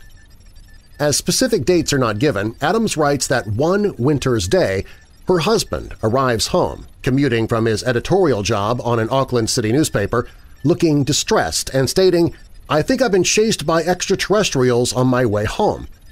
Booth recounts being tailed all the way down the motorway from Auckland by a big black van with black glass in the windows and 3 men in black sitting in the front, describing the van and men as eerie and as so menacing I've never felt so terrified in my life. However, when Booth turns off the motorway into the countryside, the van carries on and does not follow. Adams relates that Booth's interpretation of the van as being driven by extraterrestrials is derived from the fact that both had previously read NZ pilot Bruce Cathy's books on UFOs, presumably Harmonic 33 and Harmonic 695 at this date, which recount Cathy's experiences of being stalked by MIB figures. In the conclusion to the book, Adams muses on the metaphysical meanings of her experiences in Tikor, especially in relation to her belief that her time in the community is related to karma accrued in a past life. Her evaluation of the above incident is that, quote, "The men in black that Patrick and I were involved with was, I feel, a reflection of our own negativity at the time. We simply wouldn't have a visit from them now because we just don't hold and accept such negativity in our consciousness." Unquote. Early 1980. According to William Moore, APRO directors gave him a letter from Craig Weitzel, an Air Force cadet at Kirtland Air Force Base in Albuquerque, New Mexico. who had photographed a landed UFO and a silver-suited occupant. Back at base, he was approached by a man in a dark suit and shades who said his name was Huck and wanted the UFO pictures, which he duly handed over. But when Moore interviewed Weitzel, he denied having taken any photographs of the UFO or having had a strange visitor. August 18, 1980. Charles Affleck, one of 6 members in the Swindon Center for UFO Research, or SCUFORI, found a note on his doorstep: "Cease UFO study." In the weeks to come, other members received similar missives, some in the mail with Swindon postmarks, and there were also peculiar, threatening phone calls. They were eventually able to prove that the culprit was one of their own members. September 1980. Beryl Hollins of Goulburn, near Wigan in Lancashire, who had seen a UFO on August 31st, was telephoned by a supported scientist from Jodrell Bank who would not say how he obtained her number. He advised her not to associate with the cranks in ufology. Mid-November 1980. Michael Elliott, doing flying saucer research in a university library in the U.S., was approached by a very thin, dark man in a black suit who asked him about flying saucers, placed his hand on his shoulder and said, "Go well in your purpose." After he had left the witness terrified, he noticed that there was no one in the library, not even at the information desk. He forced himself to sit down again. When he left an hour later, there were 2 librarians behind each of the 2 desks. August 6, 1981. David Ellis and his wife Caroline, pseudonyms, who ran the Horseshoes Public House outside Matlock, Derbyshire, and had several recent UFO sightings, were visited at 7 in the morning by 2 men in black with gray suede gloves, like twins, who were revealed to be hairless when they took off their hats and apparently wore lipstick. They warned the couple to say nothing, made Caroline's signet ring disappear, then drove off in a black Mercedes which had no number plate. The ring soon reappeared. Afterwards, they received several telephone calls from a somewhat metallic voice also warning them not to talk. October 6, 1981. Grant Breland and N.B. of Vancouver, Canada, who had sighted a UFO from vantage points 3 miles apart, the former, having taken a photograph, were visited by 2 strange men who intimidated them sufficiently that Breland never released his picture, and N.B. would not cooperate with investigators. Another version of this same story, Breland saw 2 men who lacked fingernails at a Kmart store. One asked him, "What is your name?" The other asked where he lived, and then, "What is your number?" Their lips did not move when they spoke. When they left, he followed them. They walked across a muddy field and then vanished. No other people were in sight during the incident, though after the men vanished, the place was populated again. December 29, 1980. The night after UFOs had been seen near the U.S. Air Force Base at Rendlesham, Suffolk, one of the witnesses, Larry Warren, received a telephone call ordering him to be in the parking lot in 20 minutes or else. There, 2 men in dark suits motioned him to get into a dark blue sedan where an eerie green glow suddenly filled the vehicle and he lapsed into semi-consciousness. They took him to a secret underground facility beneath the base of which he had been unaware. He later found himself wandering around the base in a daze and discovered that 2 days had passed. Early 1980s. Private investigators of UFO sightings in New York's Hudson Valley were contacted by James Madison, reportedly of the National Security Agency, NSA, who wanted to obtain videotape footage shot by a witness. He said he wanted to forward the tape to Dr. Bruce McCabe. He later told Hynek and Imbrogno that he knew that Madison really was with the NSA. When they refused to turn over the tape, Madison told Imbrogno, "You know, Phil, the government has done away with people for a lot less." February 14, 1983. Colin and Lynn Reagan of Swanbourne, Buckinghamshire, who had recently seen a glowing UFO several times, were visited by 2 men calling themselves Frederick Grattan and George Edwards, who said that they were from the Ministry of Defense and advised them not to talk about it for reasons of national security. February 19th, after Colin had experienced missing time, they visited him again and put him into a hypnotic trance, under which he recalled that he had been taken aboard a spaceship and made to have sex with an attractive female alien. April 25, 1984. Gwen Freeman of Blairgowrie, Scotland, saw a group of strangers in black Yiddish attire walk in single file up the path of a neighbor's house and enter. Not long after, they left, but when she and her son called on the woman, she denied having received any visitors. Later that day, Mrs. Freeman saw a UFO. A week or so after, a man and a woman in dark, old-fashioned clothes called on her and told her that she must not speak more of what she had seen, otherwise a great evil would befall her. May 1984. Marie, U.S. Eastern Seaboard, posted a sighting report to Jules Vaillancourt of MUFON. He never received it, but a man in a brown suit driving a gray Mercedes turned up with her form, claimed to be Vaillancourt, and asked her questions about the details. December 1984. C.B., leaving her New York office at 11 p.m. after working overtime, saw 3 small globes of light that floated around her. On the way home, she stopped at a deli to get cigarettes, and there was a new counterman of curious appearance, his skin very pale with a yellowish cast and large, slanted eyes.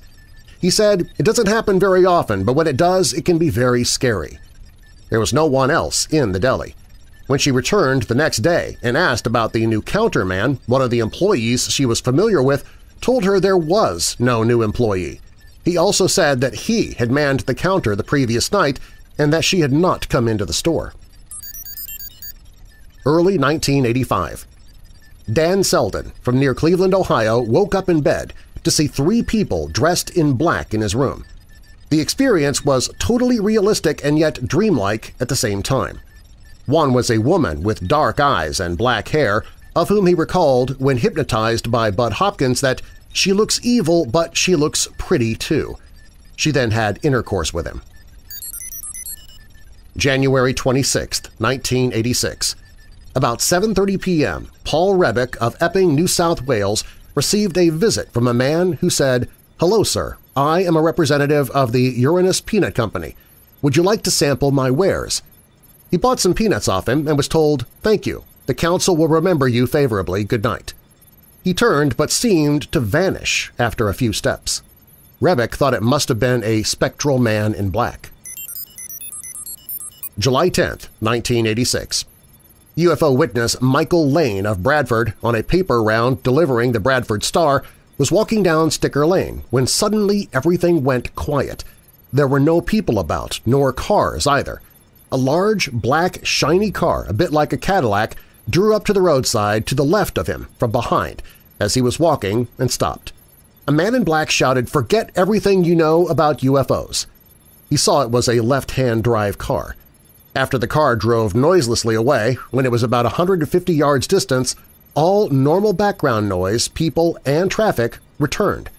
And, quote, "I also felt a tingling sensation all over, like pins and needles." February 1987. Bruce Lee, not the kung fu star but an editor at New York publishers Morrow, walking along Lexington Avenue with his wife on a Saturday, went into a bookshop to see how books he had edited were being displayed. A short couple, bundled up against the cold so that even their faces could hardly be seen, picked up copies of Strieber's abduction narrative Communion, a Morrow title, and flicked through them impossibly fast, saying things like, "Oh, he's got this wrong," and "Oh, he's got that wrong." Their accents were Upper East Side Jewish. Lee went up and asked what errors there might be in the book. The woman glared at him, and through her sunglasses he could see enormous, dark eyes which reminded him of those of a rabid dog. He hastily left with his wife, and they went off to a bar and soaked his shock in margaritas. He concluded that they had been aliens who had presumably learned to speak English from Upper East Side Jews. May 1987. Abductee Krista Tilton of Tulsa, Oklahoma, was out near Sedona, Arizona, when she was confronted with an old-fashioned black limo, so shiny I could see my reflection in it, she said. One of 2 men inside said the time is all wrong. As they drove off, she tried to take a photograph, but nothing happened when she pressed the shutter. January 15, 1988. Peter Spencer, who had photographed a green alien on Ilkley Moor visited by Jefferson and Davies, purportedly from the Ministry of Defense, who could not have known of the case, who asked him how his electric fire worked and requested the negative, which he had lent to Peter Huff. When he told them this, they left. 1988. Maria, a Mexican woman married to an Englishman from Cheltenham, told a reporter that there were extraterrestrials living there.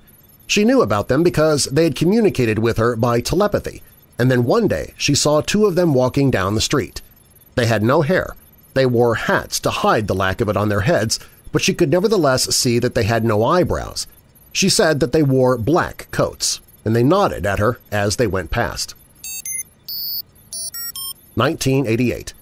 A work party from the Universal Education Foundation cleaning up the King Ranch, San Luis Valley, Colorado, which they had just purchased from Burl Lewis, found some loose-leaf pages about UFO sightings by Nellie Lewis, whose horse Lady, misnamed Snippy in several news accounts, had supposedly been killed by a flying saucer in 1967. A few minutes later, two men in the work party that I didn't know left, she said. They had taken the pages with them. No one else in the work party knew them either. August 1988. Margaret Harris and Margaret Wilson of Chandler's Ford, Hampshire, saw a bright yellow light while driving home from Christchurch. Wilson took several photographs and back home telephoned the police. She was not surprised when a man claiming to be a reporter called at her house and asked if he could take the film away to be developed. The story did appear in Southampton papers, but neither the man nor the film were ever seen again. Late 1980s. Frank Pattamore of Iverson Cottage, Somerset, who had suffered bizarre electrical problems in his home requiring him to replace more than 20 light bulbs in a week, was visited by uncountable numbers of well-wishers and experts, spiritualists, dowsers, exorcists, ghost hunters, psychic researchers, and men in dark suits who arrived unannounced, delved into briefcases to produce maps and other documents but could not be traced on the contact telephone numbers which they left. June 1990. McCleary, a farmer in Tipperary County, Ireland, found 2 crop circles in his oat fields. 2 more appeared later. The morning that the last appeared, a thin man dressed completely in black stepped out from behind a shed. He had something dead about him, and the clothes looked 50 years old. He asked about the circles. Late 1990. New England ufologists Philip Imbrogno and Marion Horrigan found that some of their post was going astray, since witnesses would write asking why they had not responded to a previous letter when this had not been received. Imbrogno then had a phone call from a man who identified himself as Major Andrews, the Air Force representative to the FAA, who wanted to know how many reports they had received in the New York area. He said that the Air Force was concerned about the increase of sightings in the area since they did not want a UFO scare on their hands. He said the Air Force was investigating the sightings and asked Imbrogno if he would cooperate in exchange for information. He agreed, and a few weeks later received a packet of reports from the Air Force, though they did not contain earth-shattering information. January 1991. David Huggins gave a presentation at a UFO conference on his abduction experiences. The following day, an unknown man drove 3 times around Huggins' block, stopping each time in front of his house. February 2, 1991. Bud Hopkins received the first of a series of letters from Richard and Dan, who claimed to have witnessed the abduction of Linda Cordile in November 1989. They initially said they were police officers, but later they said they were security guards with the United Nations. April 29, 1991. Linda Cordile told Hopkins that Richard and Dan had abducted her in a black Mercedes and drove around questioning her for 3 hours. June 1991. A helicopter hovered above the yard of abductee David Huggins in Wellington, New Jersey. The pilot snapped photos. October 15, 1991. Linda Cordile told Hopkins she had been again abducted, this time by Dan in a red Jaguar sports car. He had taken her to a beach house on Long Island. 1993. As Lincolnshire abductee Laura Bond walked her dog, a limousine with black side windows stopped by her. There were 3 men in black suits inside. 1996. Michael Drew Hartley, a freelance television producer from Brighouse, West Yorkshire, planned to make a program about the legend that a monument at nearby Kirklees marks the grave of Robin Hood. As helpers, he recruited 2 media students from Dewsbury College, and a young woman on the staff of Brighouse Library also offered her assistance. Quite suddenly, all 3 pulled out. When he questioned the students, both said that someone had visited them late at night and told them to have nothing to do with the Robin Hood film, or it would affect their future careers and could have even more serious consequences.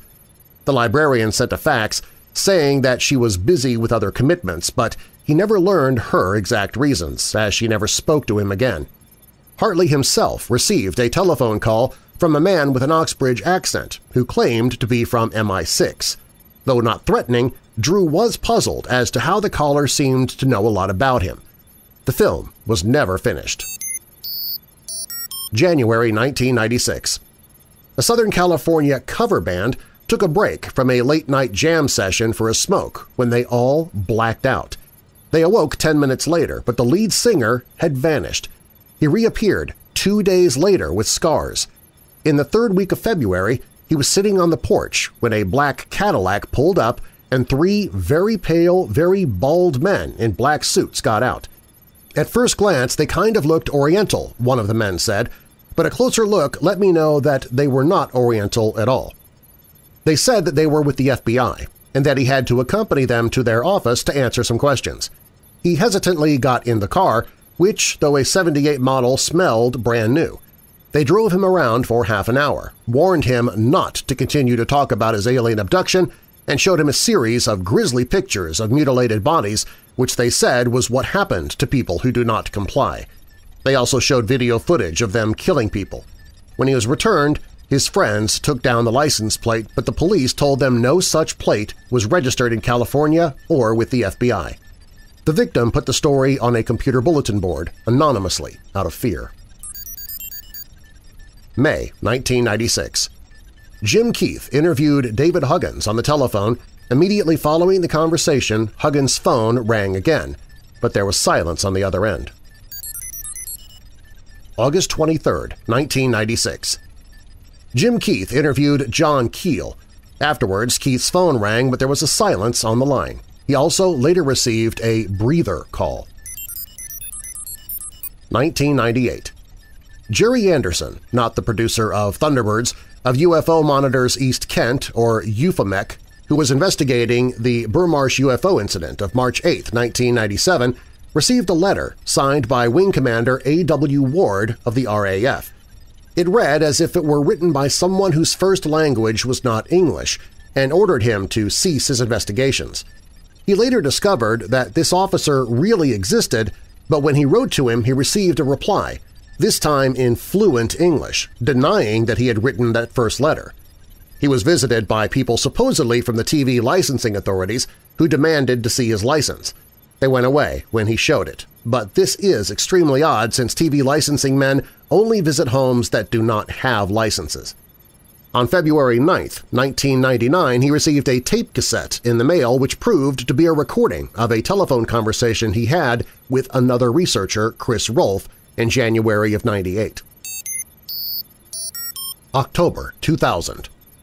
Colin Perks, who'd been trying to locate the grave of King Arthur, was visited by Miss Sarah Key, the most beautiful woman he had ever met, who wore an expensive-looking black suit. She told him many intimate details of his research, which he thought impossible for an outsider to know. She said that she represented the interests of a number of people within the British government and the ruling establishment, who'd been looking at occult matters since World War II and knew that what he was doing was dangerous. If he did not cease, quote, "you will receive another visitor," unquote. He ignored this and pressed on with his research, but he did get another visitor. Not this time a government official, but a gargoyle, a 7-foot-tall entity with leather wings, glowing red eyes, and fangs, which terrified him. January 10, 2003. The MOD's UFO desk received a call from a woman who said that in the small hours she and her mother had seen lights in the sky from their home in East Dulwich, South London, and feared this might be a terrorist attack. So she had called Peckham Police, who eventually sent a car around. In it were 2 policemen and 2 men in spacesuits with dark glasses who called themselves Mork and Mindy.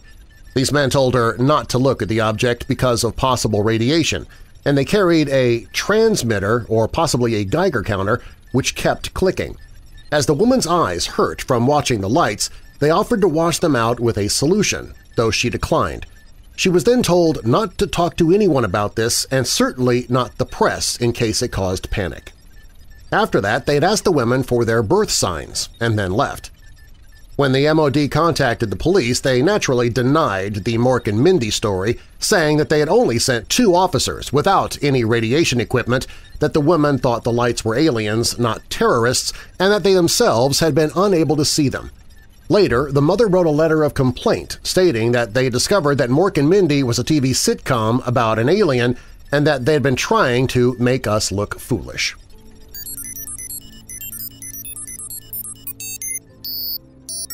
Men in Black reports would seem to admit 7 possible explanations. 1. The whole story was fiction. And I suspect that this does account for the MIB events in Bud Hopkins' book, Witnessed. 2. The witness hallucinated the encounter. An obvious possible example is Albert Bender's claim that 3 men in black with glowing eyes materialized in his bedroom late at night. 3. The MIB were ufologists with peculiar agendas of their own. This proved to be the origin of the threatening messages received by Scufori members in 1980. Jim Moseley suggested that investigators from the Washington UFO group NICAP, who liked to give the impression that they were a government agency, would say to witnesses, "Don't talk to anyone else about this," because they wanted the exclusive. 4.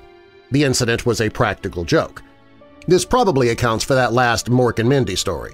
The Peckham Police, if they were responsible for it, would hardly have admitted to the Ministry of Defense that they'd been fooling around when they were supposed to be on duty, in an area with a high crime rate at that.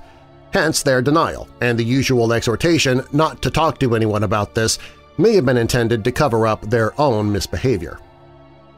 5. The MIB were from the government. It can be objected that there have been several occasions when MIB have claimed to represent the Ministry of Defense or the United States Air Force, but later the USAF or the MOD have denied it. More than once, indeed, the Air Force have gone so far as to state that the MIB have committed a federal offense by impersonating military officers, whilst the Ministry of Defense have said that they never investigate UFO cases in person, though they may interview witnesses by telephone. As against that, a careful reading of the books of Dame Stella Rimington, former head of MI5, suggests that when MI5 agents have to identify themselves to the public, they say that they are from the Home Office, and no doubt the CIA has a parallel policy. So it's possible then that MIB could indeed be from the government, though not the particular agency they say they represent. 6. The MIB are aliens secretly living on Earth. In some instances, the MIB themselves have stated this. And number 7, the MIB are ufonauts, but they come from another dimension rather than another planet. That was the view of John Keel. Although the narrative about Albert Bender in Barker's They Knew Too Much has been widely cited, Bender's own book has been little read and discussed. I guess that ufologists supposed from Barker's book that Bender had been silenced because he had uncovered the truth, and they all supposed that this truth corresponded to their own pet theories. But his narrative about hideous monsters extracting an element from our seawater at a concealed Antarctic base did not match anyone's pet theory, so that the book, if noticed at all, was denounced as a further part of the cover-up. Some 2/5 of all MIB reports come from the 3 years 1966 to 1968, and all but 2 of those in the United States. There must be some reason for this statistical anomaly, but I'm not sure what.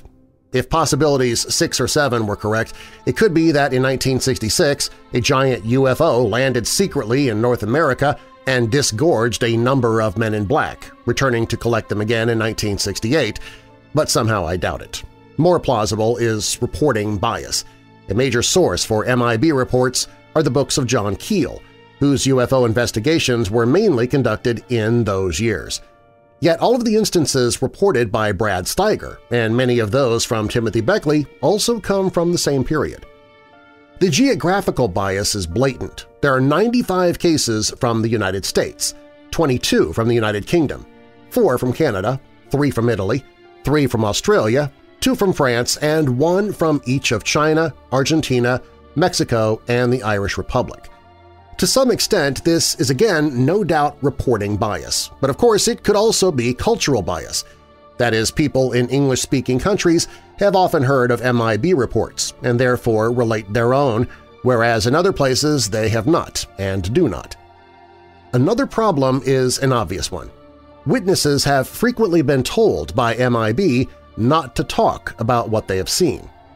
It is a reasonable presumption, then, at least some witnesses have followed this advice, in which case there must be MIB and UFO incidents that have never been reported to anyone. But I can think of no way of even guessing what proportion of them remain unknown. Sometimes paranoia is incited by events that do have essentially mundane explanations. Another quotation from John Keel is pertinent. In the spring of 1967, following the publicity that attended Mothman and the UFOs, mobs of strangers descended on Point Pleasant. Cars filled with students from neighboring colleges would arrive unannounced at the homes of witnesses named in newspaper accounts, often late at night, and expect to be welcomed. Mary Hyre and all the others were subjected to silly interviews by people who obviously didn't have any notion of how to go about investigating anything. Some of these investigators were tactless and impolite, as only teenagers can be, to the point of being offensive. One by one, the witnesses fell silent, refusing to talk to any more strangers, so newcomers saw a new mystery.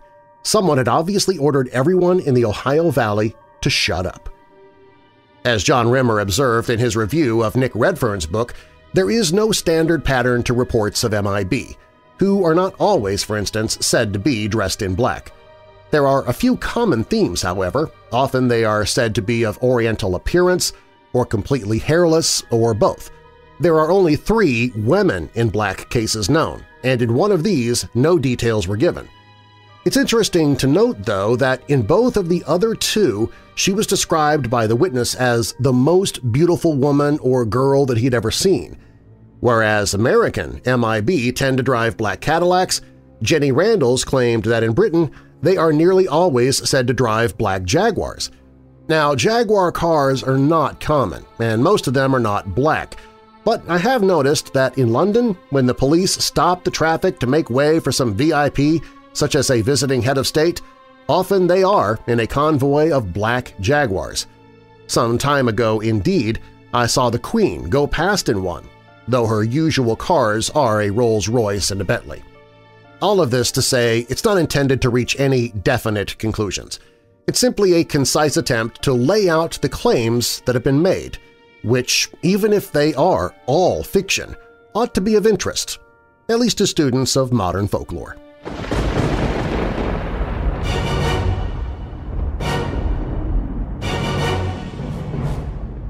Thanks for listening. If you like what you heard, be sure to subscribe so you don't miss future episodes. All stories used in Weird Darkness are purported to be true unless stated otherwise, and you can find links to the authors, stories, and sources I used in the episode description, as well as on the website at WeirdDarkness.com. If you like the show, please share it with someone you know who loves the paranormal or strange stories, true crime, monsters, or unsolved mysteries like you do. You can email me and follow me on social media through the Weird Darkness website. WeirdDarkness.com is also where you can find information on sponsors you heard during the show, listen to free audiobooks I've narrated, get the email newsletter, find other podcasts that I host. You can visit the store for creepy and cool Weird Darkness merchandise. Plus, it's where you can find the Hope in the Darkness page if you or someone you know is struggling with depression, addiction, or thoughts of harming yourself or others. And if you have a true paranormal or creepy tale to tell of your own, you can click on Tell Your Story. You can find all of that and more at WeirdDarkness.com. Weird Darkness is a registered trademark. I'm Darren Marlar. Thanks for joining me in the Weird Darkness.